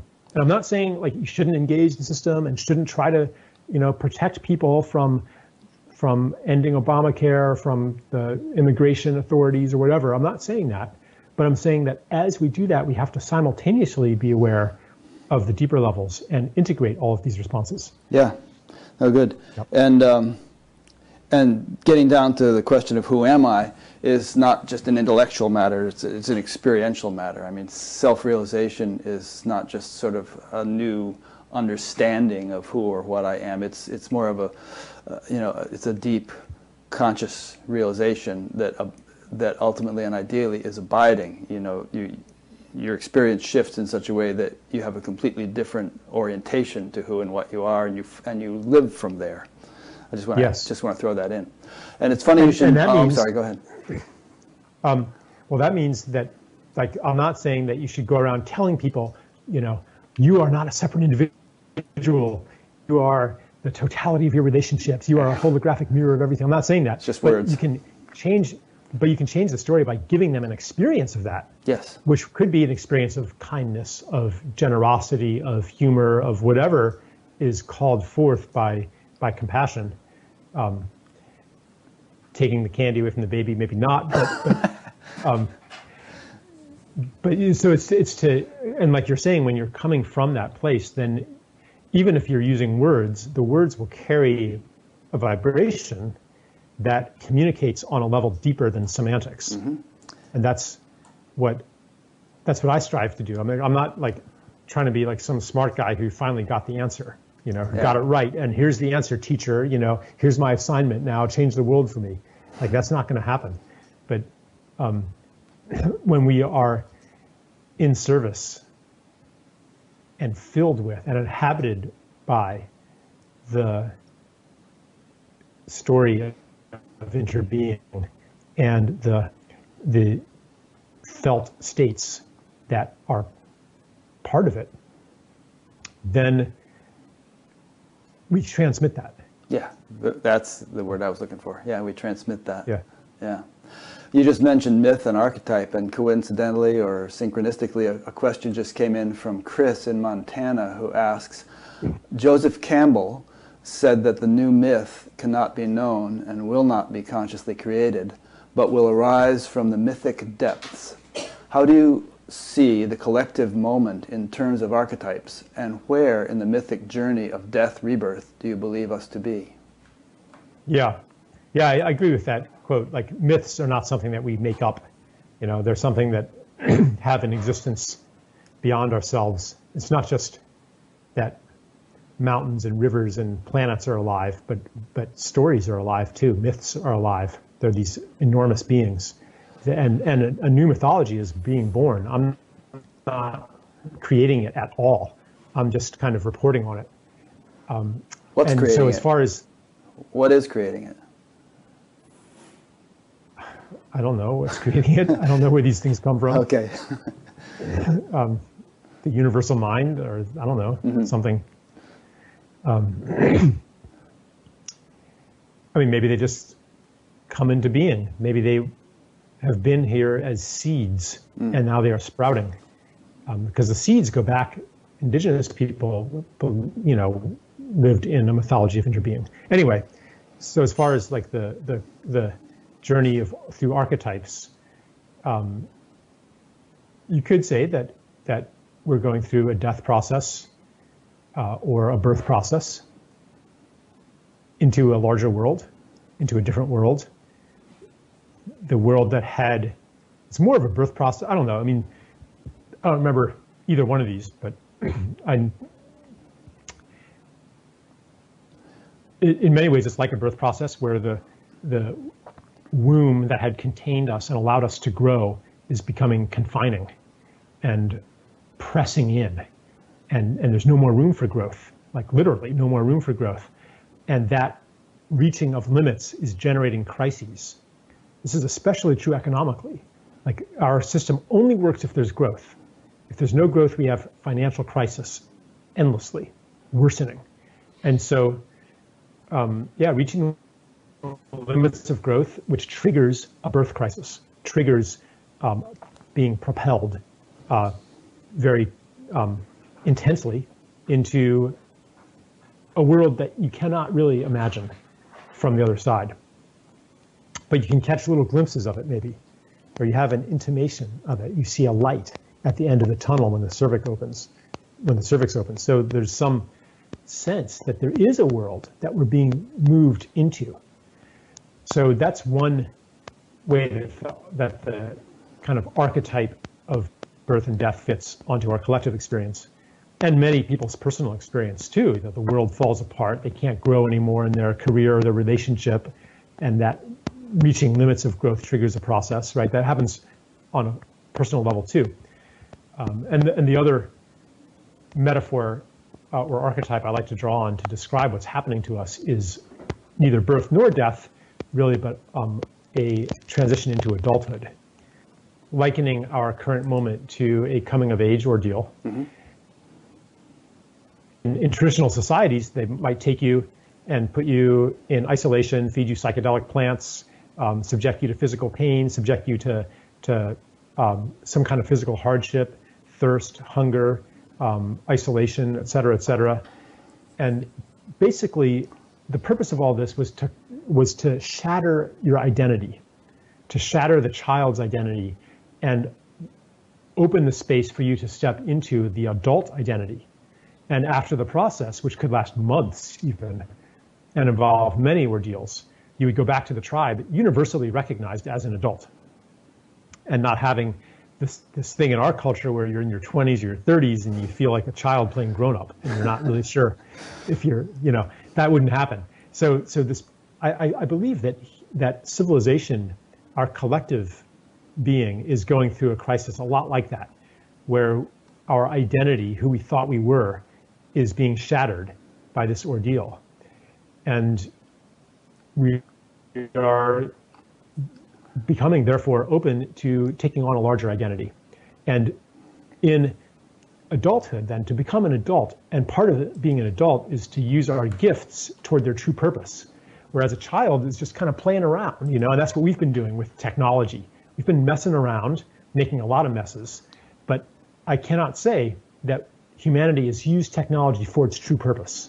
And I'm sure that there is a true purpose, because I believe that nature is intelligent and purposive, and that no species has a gift that is just a mistake, but it has a purpose, and so if we are transitioning into adulthood and being welcomed into the tribe as a full member of the tribe of all life on Earth, part of that has to be to turn our gift of hand and mind to its true purpose, which I think I might have said this before, which initially is probably going to be to heal the damage that's been done, and after that, who knows? But so there's a lot of ways that our current moment fits into more of a coming of age initiation than a birth or a death. And another part of it is that seems really true is that in a coming of age ordeal, you're not sure if you're going to make it. And in fact, in certain moments, it seems impossible because the resources that you knew you had are not enough. It seems like you're faced with an impossible task. This is actually reflected in fairy tales too. Some of the fairy tales are maps of initiatory processes. So you're faced with an impossible task, but in that moment of despair and giving up and surrender, capacities that you didn't know that you had become available to you. In fairy tales, they often take the form of magical assistance and or some kind of aid from the outside that comes through some kind of process of testing of sincerity. So I don't know if I want to, like right now, try to map all of those things specifically to the collective human experience, but there's definitely something there that it looks like we're not going to make it. I mean, if you look at some of the climate prognosticators, they can make like what's his name, Ian McPherson. Yeah, I know. What's his name? Guy McPherson. Guy, right? Yeah, Guy McPherson. Yeah, like he makes a pretty strong argument that we're screwed. We're facing near-term extinction. Yeah. And if you don't believe it, you're just in denial. You're just not looking at the scientific evidence. So you can make it a good case that the situation is hopeless. We're not going to make it through this ordeal.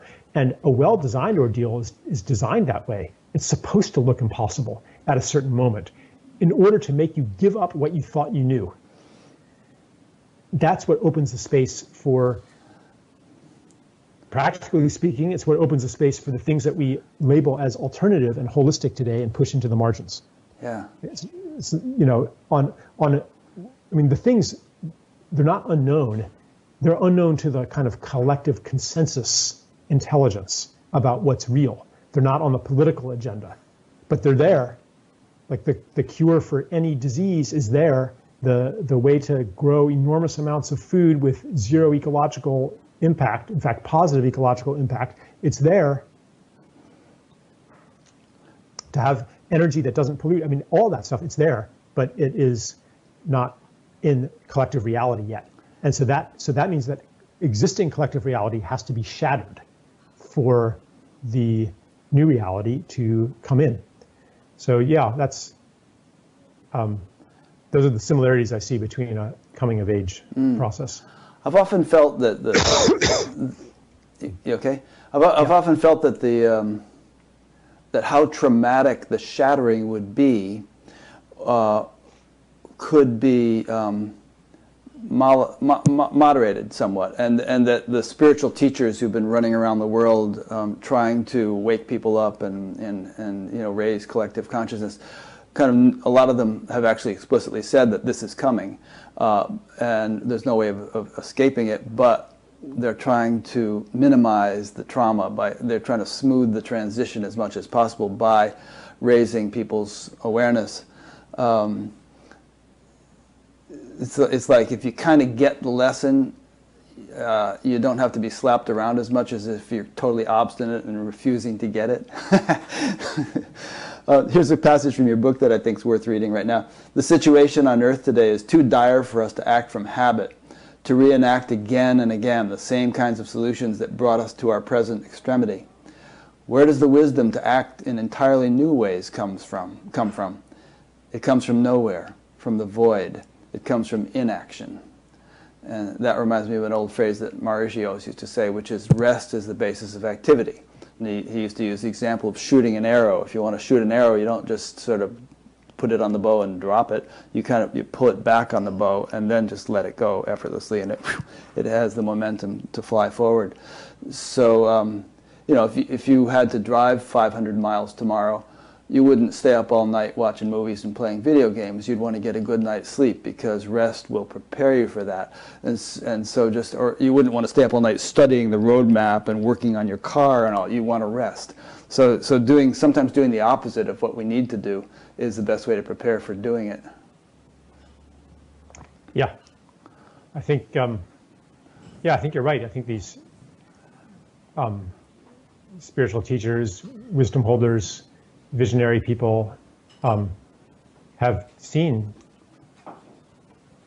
early on that our society is unsustainable, that the direction we're going in cannot continue forever, and have been preparing us. Mm-hmm. And that, that would be the same in a traditional society that has initiations too. Like you're going to have your father, your uncles preparing you to meet the challenges. Yeah. And I also think that, sometimes people do not make it through the initiations.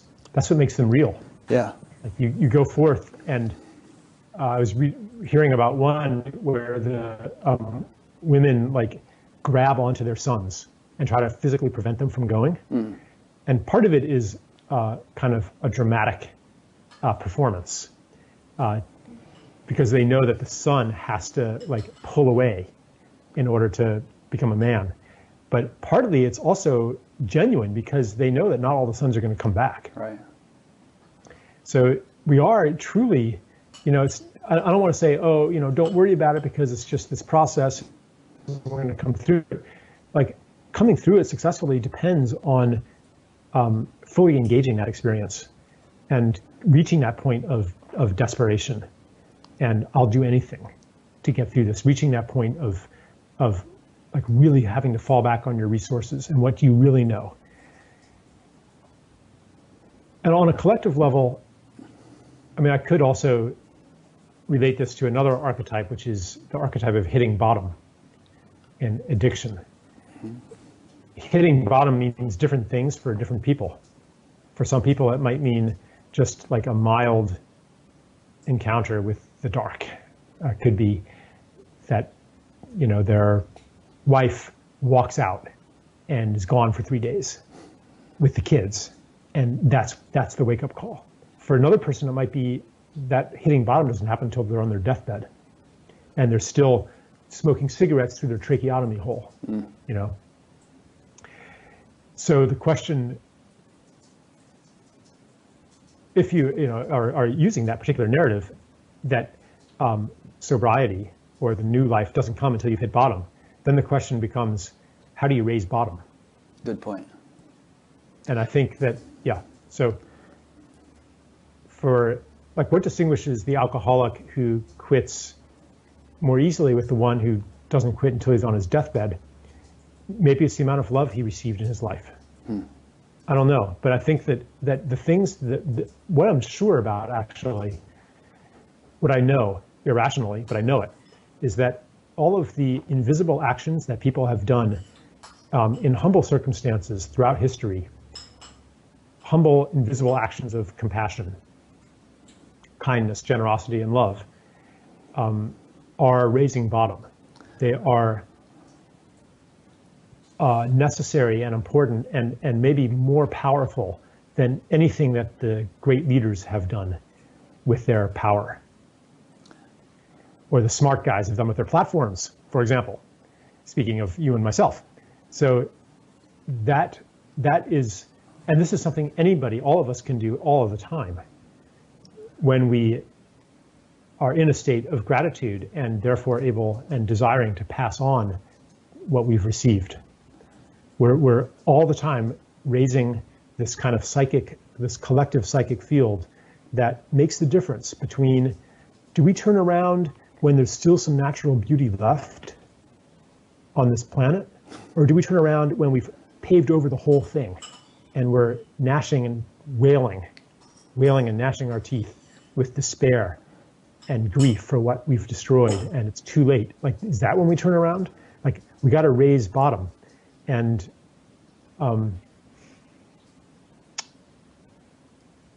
protect the wealth that remains, including the inner wealth that we draw on, the spiritual wealth that like this relates to, like, where does the desire for meditation come from? Where does the desire to do spiritual work come from?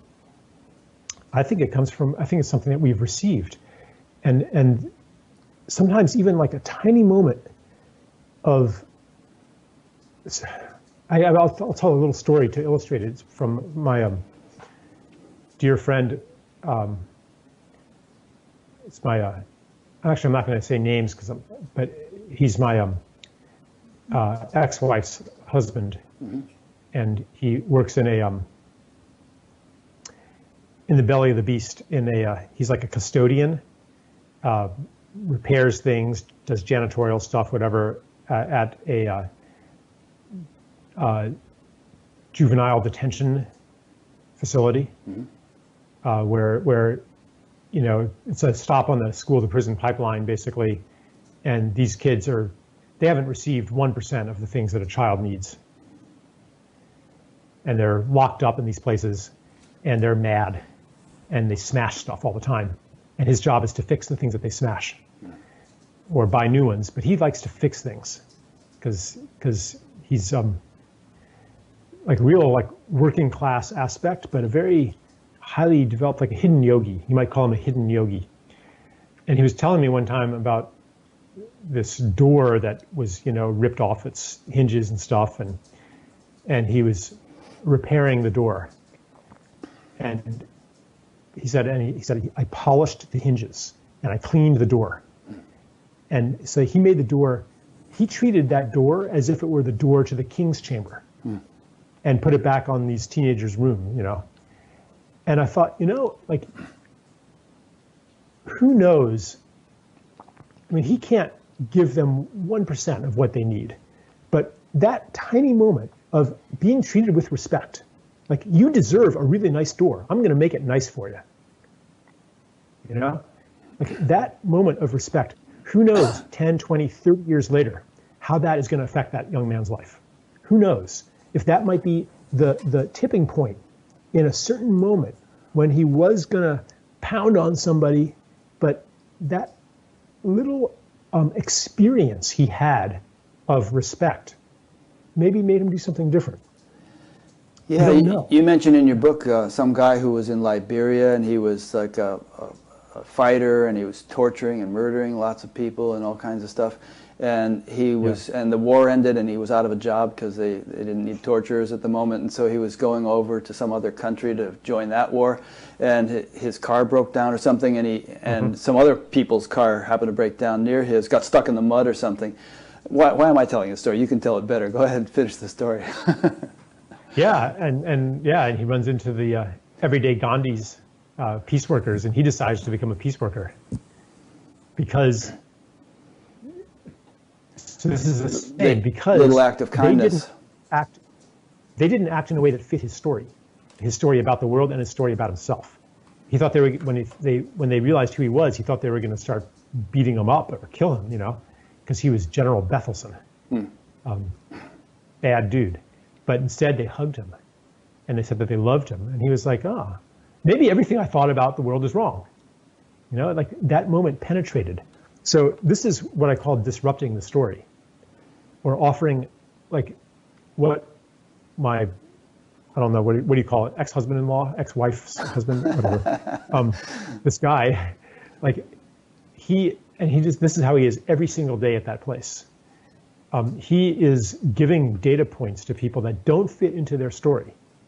And anytime you receive, like, I've had moments like this in my life, like, one impactful one was I was like trying to show off to somebody, and make myself look like really amazing. And he saw right through me and kind of called me on it, but in a way that was so gentle and with so much love that I realized at that moment that maybe I was lovable underneath all of the pretense, just because I'm a being, and like, that was a data point that didn't fit. And when you have any experience, it could be a religious experience, an awakening experience, or seeing a UFO or whatever. When you have or just receiving generosity, kindness, when you have an experience that doesn't fit into the story, then it kind of says to you, maybe unconsciously, it says, maybe you don't know who you are and what the world is. So that raises bottom. It says that this isn't all that there is. It makes that transition easier. Yeah. So all of these light workers, and it could be spiritual teachers, but it could be like really humble people. I mean, I think that the great souls are doing the humble things for which they get no thanks, no reward, no recognition, no one, calling them guru and looking up to them, but doing stuff as janitors, and washerwomen and people like that, holding the fabric of reality in a place where we can make this transition. All of those actions they're story disruptors. They say this transition can happen. There's more to it than just this. They make that transition possible for the rest of us. Yeah, here's a great little passage from your book that relates to this. You say, complexity theory teaches us that in the chaotic zone between two attractors, tiny perturbations can have huge unpredictable effects. We're in such a place today. Our civilization is approaching a phase transition. Who can predict the effects of our actions? Yeah. And if we like condition our actions on whether they're going to have like a big picture effect or not. Like for one thing, we're never going to know. And we're not going to do the things that might actually have an effect beyond our understanding, you know? Yeah. It's like I get a little bit sometimes impatient, like a lot of guys, usually guys actually, smart guys come to me and they've got it figured out. They found the point of max, and here's where you should put your attention. And here's what's going to scale up, and here's what's going to go viral. You know, here's the leverage point. Like, haven't you had people like come to you and say, here's the leverage point? That's a mechanical metaphor, and it kind of devalues the things that couldn't possibly have a leverage point. The mother telling her child a story when he's sick and in the hospital and he's dying, and she's there with him 24/7, and then he dies. Like, rationally speaking, that's not a leverage point. That kid's not even ever going to grow up and pass on that love, right? But you know that woman is doing something important. You know it. No force in the universe can tell you that that was a waste of time, even though the kid was going to die anyway. Yeah, you told some story about somebody taking care of his 91-year-old mother-in-law or something instead of doing some supposedly important thing. What was that story? Yeah, he was like a magazine publisher, you know, and he spent like lots of his time taking care of this woman who was his divorced like ex-wife's mother. He had no legal or any obligation, but he loved her and he took care of her and did really humble stuff. I don't remember the details. I might have been changing her bedpan for all I know, but you know, and he could have been starting a campaign. Whoops. The microphone fell. Yeah, he could have been just starting a new campaign or doing some big thing where he could show by the numbers that he was having a big effect. But you know, again, we know on some level that you can't live life like that. You know, by what you can calculate. That's no way to live. And in fact, that way of living is what's gotten us into this problem in the first place. Making choices based on the rationally calculable impact. That's how you make financial decisions. You assess the risks and the outcomes, and you weigh them, and you measure them, and you do the projections, and that's the policy I'll choose. That's not how to make choices. Yeah, you know, there was a portion in your book, I think, where you were talking about, I forget what terminology you used, but how things can really just kind of go your way in ways that you couldn't possibly have foreseen or calculated. You know what I'm saying? So we used to call it in the TM movement, we used to call it supportive nature. Like maybe as simple as needing to find a parking place and there it is or something. But it can happen in much bigger and more complex ways, that the various things come together for you that you know, you couldn't have orchestrated. It's too complex, too coincidental, and so on. But things just come together and save the day, or enable you to succeed in something you're trying to do.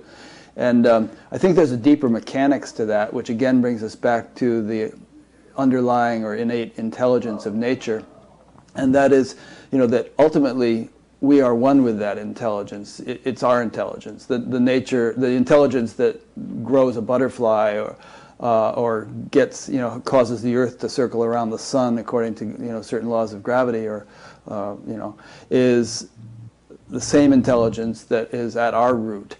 And the more deeply we are established consciously in and as that intelligence, the more it cooperates. In fact, there's a verse from the Rig Veda. It says, how does it go? Richo akshare parame vyoman yasmin deva adivishve nashedu.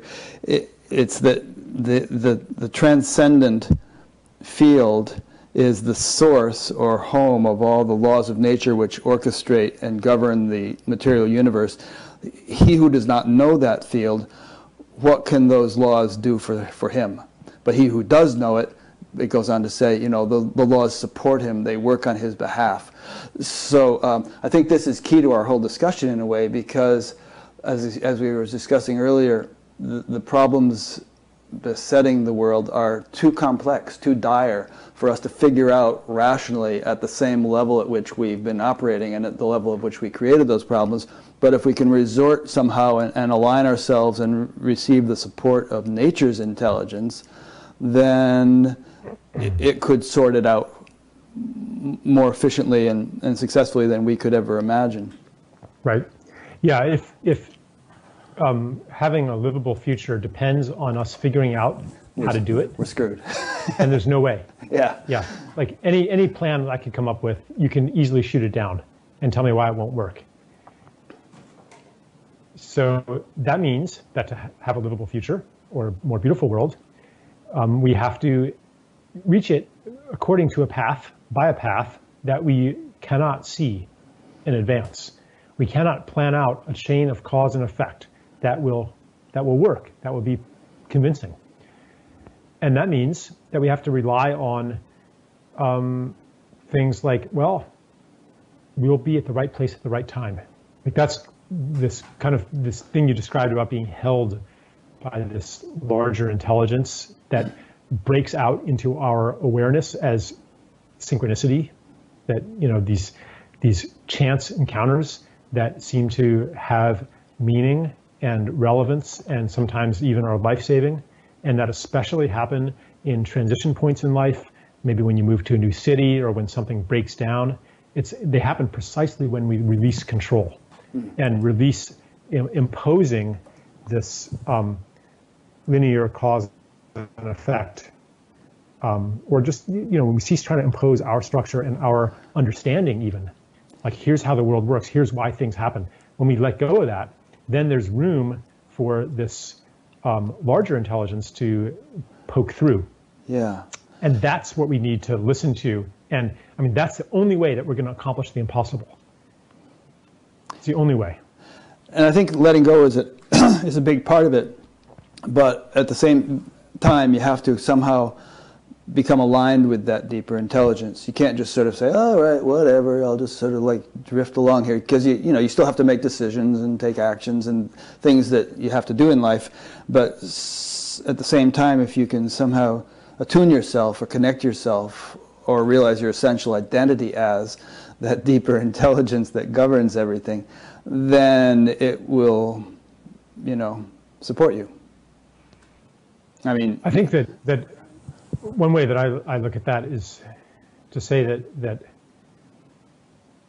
the new story or the more beautiful world our hearts know is possible, or whatever that is for you, even it could just be like some project, maybe an eco-village or an organization or something that you're creating in your life. It could be something very modest, but whatever it is, if you bow into service to that thing, then it knows how to do what you don't know how to do. All it requires is your service, and and your readiness and your willingness.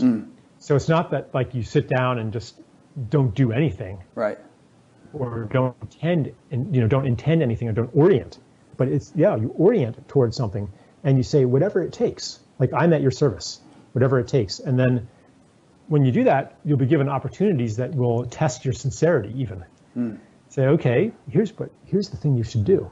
And sometimes it might be really easy to help you take that first step. But then sometimes it might be something that's, almost beyond your courage to do, but there's something you're like, I know that this is the thing.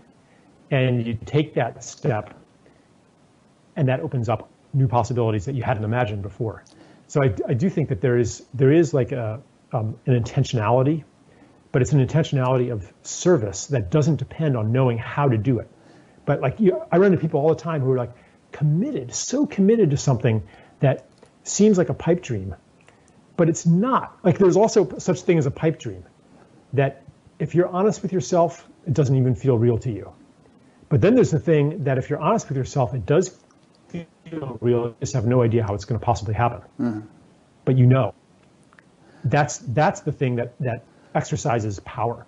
And for me, the more beautiful world my heart knows is possible. My heart knows, not my mind. My mind is like, no way. But I know that I'm seeing something real. I have no idea, like, how we're going to get there. I don't have a blueprint. I don't have a map. But what we have maybe is a compass. And as long as we stay, and we can deviate from it even and look away. And that's maybe the practice, is to keep looking back again and again, just like TM, where you just keep going back, even in a very gentle way. Go back again and again and again. Turn your eyes once again toward this thing that's beckoning so beautifully. That's maybe all you have to do. For some reason during this conversation, I've kept thinking of the Lord of the Rings, and what a impossible task Frodo had, getting that ring to the Mount Doom or whatever and throwing it in the fire, but how, just because he had that innocence, he was just a little hobbit, and because he committed himself to the task, all sorts of unexpected means of support kept presenting themselves. And even the very last thing, it was like he couldn't do it because the closer he got to the fire, the more powerful the ring was. But then Gollum bit his finger off and dove in there with the ring. So I don't know. It's just a cool metaphor for a lot of the stuff we're talking about. It is. Yeah. Yeah. Here's a question that came in for you from Mark Peters in Santa Clara. Mark always sends a question in. How have your insights impacted the daily choices you make with regard to shopping, eating, care for the body, interacting with neighbors, consuming news, etc.? Well, one thing that I work with, I mentioned it a little bit before, but it's this idea of, this is such a big question.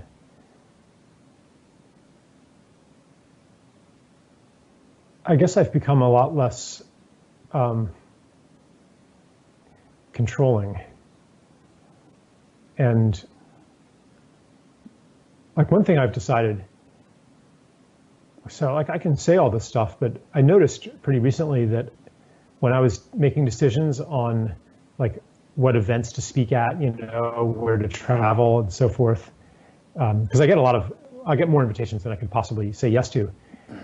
And so I had like this kind of calculus about, okay, so where's it going to be the biggest audience, and the most impact and so on and so forth? Are these going to be influential people? Like using those same metrics that I'm saying are not the way to navigate the world, not the way to make decisions. So recently, I've decided I'm just going to be even more unreasonable. And I've been, this has been something that's been, I've been thinking about for a while, but I'm like, I'm just going to say yes to the things that just feel like a really strong, open invitation and an unreasonable feeling of yes, even if I can't justify it on any other grounds. It could be like some little student group, that has reached out and without even expecting a positive answer, but we really want you to come and speak at our group, I'm like, okay, I'll do that. Even if it means not going to some like really prestigious conference or something like that. And I've been guided to follow that a lot more. So that's one way that it's having an impact. So going with your heart more, going with your intuition more. Just, trusting how things feel, even when that conflicts with mental calculations about what would be the most impactful. Mm-hmm. That's a good and answer. like, so that means like not trying to, I'm not even trying to expand my audience. You know what I mean? Like I'm not, like it doesn't feel good to do marketing. So I'm not going to do that. Like just like, I'm not going to have a Facebook logo on my website. I'm redoing my website. Like, because it doesn't look good to have that thing up there, Yeah. It's like, oh, a corporate logo right on the front, is that what it's all about? Yeah. If someone wants to share it, they'll find a way, and just kind of following the example of these humble people who, if you want to talk about awakening at the gas pump, the Buddha at the gas pump, these are my teachers who just live such beautiful lives and give so much love and are never recognized beyond a very small circle. Good. I have two more points. One is, and they're both quotes from your book. One is, we've kind of touched on this, but I just want to sort of touch on it again as we wrap up. When civilization as a whole enters the space between stories, then it will be ready to receive these visions, these technologies, and social forms of interbeing. So it seems like you've touched on this, and I just want to touch on it one more time, that we are kind of entering the space between stories. The old story isn't working. The new story seems to be emerging. I don't know whether we're at the midpoint or if or it seems like the old story still has a pretty firm grip and the new story is just a faint, glow on the horizon. But I feel like it's the sun is rising, and and the transition is going to happen. So just riff on that just a little bit as part of our conclusion. Yeah, I feel, I'm not going to riff on it much. I'm just going to say that we're still in the old story. Yeah. But we are in the late stages of it where we're just clinging on to it, and everyone knows that the game is up soon. I'd say that if everyone knows it, with some people it's very subliminal. Some people can articulate it. Other people, it's just sort of a gut feeling, like, why isn't my life working? Why is the world going to hell in a handbasket? That kind of thing. Or it's a feeling of impending doom. Yeah. Like something big is coming. Right. Yeah. In the financial industry, it's like widespread. Everyone thinks that the system's not going to last much longer. Huh. Are you saying that in the financial system, even though the stock market is above 20,000, that people are saying we're going to have a total collapse of the economy? Is that what you're alluding to? The insiders, yeah. Uh-huh. And they're still buying because they think everyone else is still going to buy a little longer. Yeah. And there's always a greater fool. Huh. There was that movie that came out recently about the guys that foresaw the collapse of the real estate market and bet on that, and everybody thought they were crazy, but they saw it coming. All right. Well, pardon me for persisting in this, but what would you do? I mean, if knowing what you know, feeling what you feel, would you turn whatever money you have into some kind of concrete goods that are going to you'll have in hand when the economy collapses? I mean, if the money is going to become worthless or something, what would you do? The best strategy is to invest in generosity, because that's the only thing that can persist through a really severe crisis. Depends how deep the crisis is. If it's just like it was in 2008, then there's certain investments that might make sense, But if it gets really bad, then even the convention that we call property is no longer reliable. You could invest in gold bars, but if society breaks down enough, men with guns will come and take your gold. They'll take your physical goods. They'll take whatever you've invested in, your stores of gasoline and food. I mean, there's no security. But if you've been really generous to a community, and if you have skills that will enable you to continue benefiting those around you, then that's a kind of a savings account that fires cannot burn and thieves cannot steal. Yeah, there's a story. I'm sorry, go ahead. No, I'm done. Yeah, there was a story in the news last night about how there's this big boom in the industry of building underground bunkers. And the guy is saying, I used to get like a few orders a month. Now I'm getting 6 a week of building these great big fancy underground bunkers for people. So there's something in the mentality of certain people that they're going to kind of hole up underground until it all blows over. It's a much better security to prepare with things that will enable you to take care of people around you. Because then they'll take care of you too. Yeah, good point. Even if you're a total misanthrope, that's the best strategy. Now, ideally, that strategy should be animated by a genuine desire to take care of people around you. And like, what's going to happen? There you are in your bunker, and like a haggard woman with like a 3-year-old who's like starving comes by. Who are you in that moment? Are you going to let them in? Are you going to share your food with them? Or are you going to shoot them? Like from your bunker? Like that's the question that those people, the preppers, should be asking. Who am I for real? When push comes to shove, who am I? And how then, and once you realize that, I probably would let that woman in, I probably would feed that child, then the whole mentality about prepping changes. And it's like, how can I prepare to exercise my compassion? How can I prepare to exercise my desire to be of service, to express my love to the people that I love, to take care of my community? Like, how can I prepare for that? That's a completely, then you start to get into, that changes everything.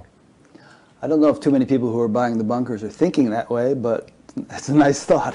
But it'd be nice to ask them that question and if you have a conversation with them, like, put them in that situation, touch what, because there's a whole culture around this, that's all about maximizing your self-interest, your survivalist, security.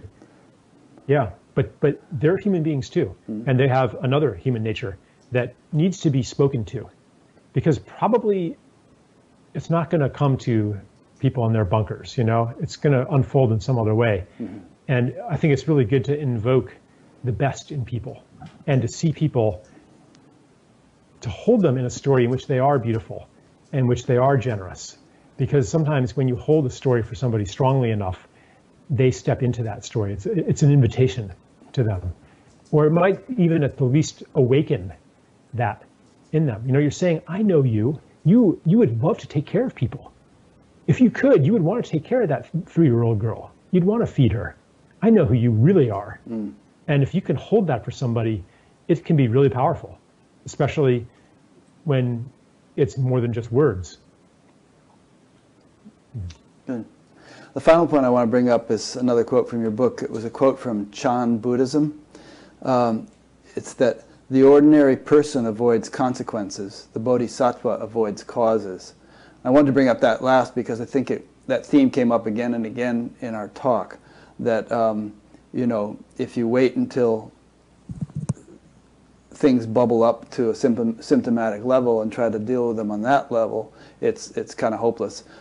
If you can nip things in the bud, get down to the root cause and prevent that from arising. It's like, I've used the analogy before, this is obviously not literally possible, but if you wanted to change the course of a river, if you try to do that down at the mouth of the river, like let's say the Ganges down in Calcutta, you can't do it. The river's already run its course.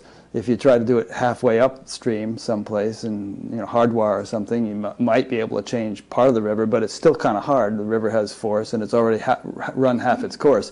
But if you could get up to Gangotri where it starts out and shift its direction, then with very little effort you could send the river off in a different direction. Again, it's not really possible, and we wouldn't want to send the Ganges off in a different direction, but the closer you can get to the cause of things, the source of things, and avoid that or change it there, the more easily, you do more with less effort, basically. Yeah. Yeah.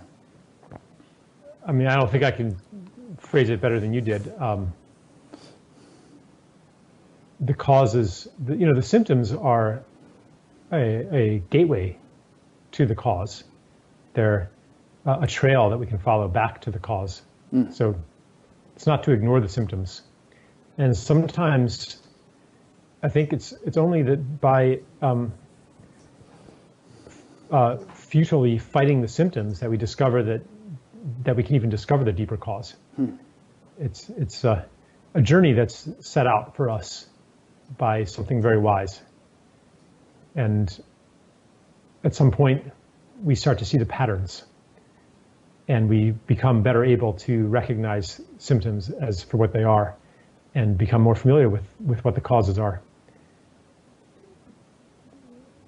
I don't really have anything. No, that's good. That's a good kind of concluding statement in a way.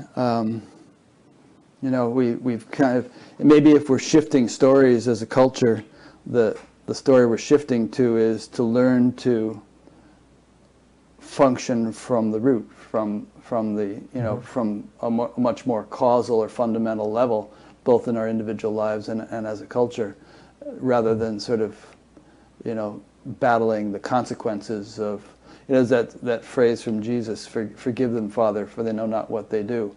It's Right. like we keep blundering along doing things and then being surprised at the consequences. But if we were aware of the sort of deeper dimension of it all, we could. There's another phrase, like quotes are coming to mind from Patanjali Yoga Sutras: "Avert the danger which has not yet come." Mm-hmm. Yeah, same idea. Yeah. Yeah. Great.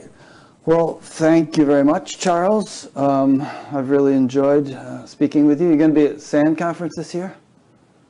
Yeah, I am. Great. I'll probably run into you out there. SAND conference, for those listening, is the Science and Non-Duality Conference every October out in San Jose. A little plug for them. So I'll be putting up a page on batgap.com about this interview, and as always, I'll be linking to Charles's websites and his books and so on, and so you can follow those links to get in touch with him and you know, see what he's up to and what seminars he might be teaching or whatever, right? And you say you're working on a book on global warming. I'll be interested in climate change. I'll be interested in reading that when it comes out. Yeah. All right. Yeah. Thank you, Rick. Couple more before you disconnect. Hang on. I just want to make another concluding point in general, which is that, you know, this is an ongoing series of interviews. If it's new to you, go to batgap.com, look under the At a Glimpse menu, and you'll see everything summarized there, so I won't have to elaborate it. And the next interview, as I mentioned, will be with a fellow named John Yates, who goes by the name of Kula Dasa, really interesting looking fellow. So hope to see you then. Thanks for listening or watching.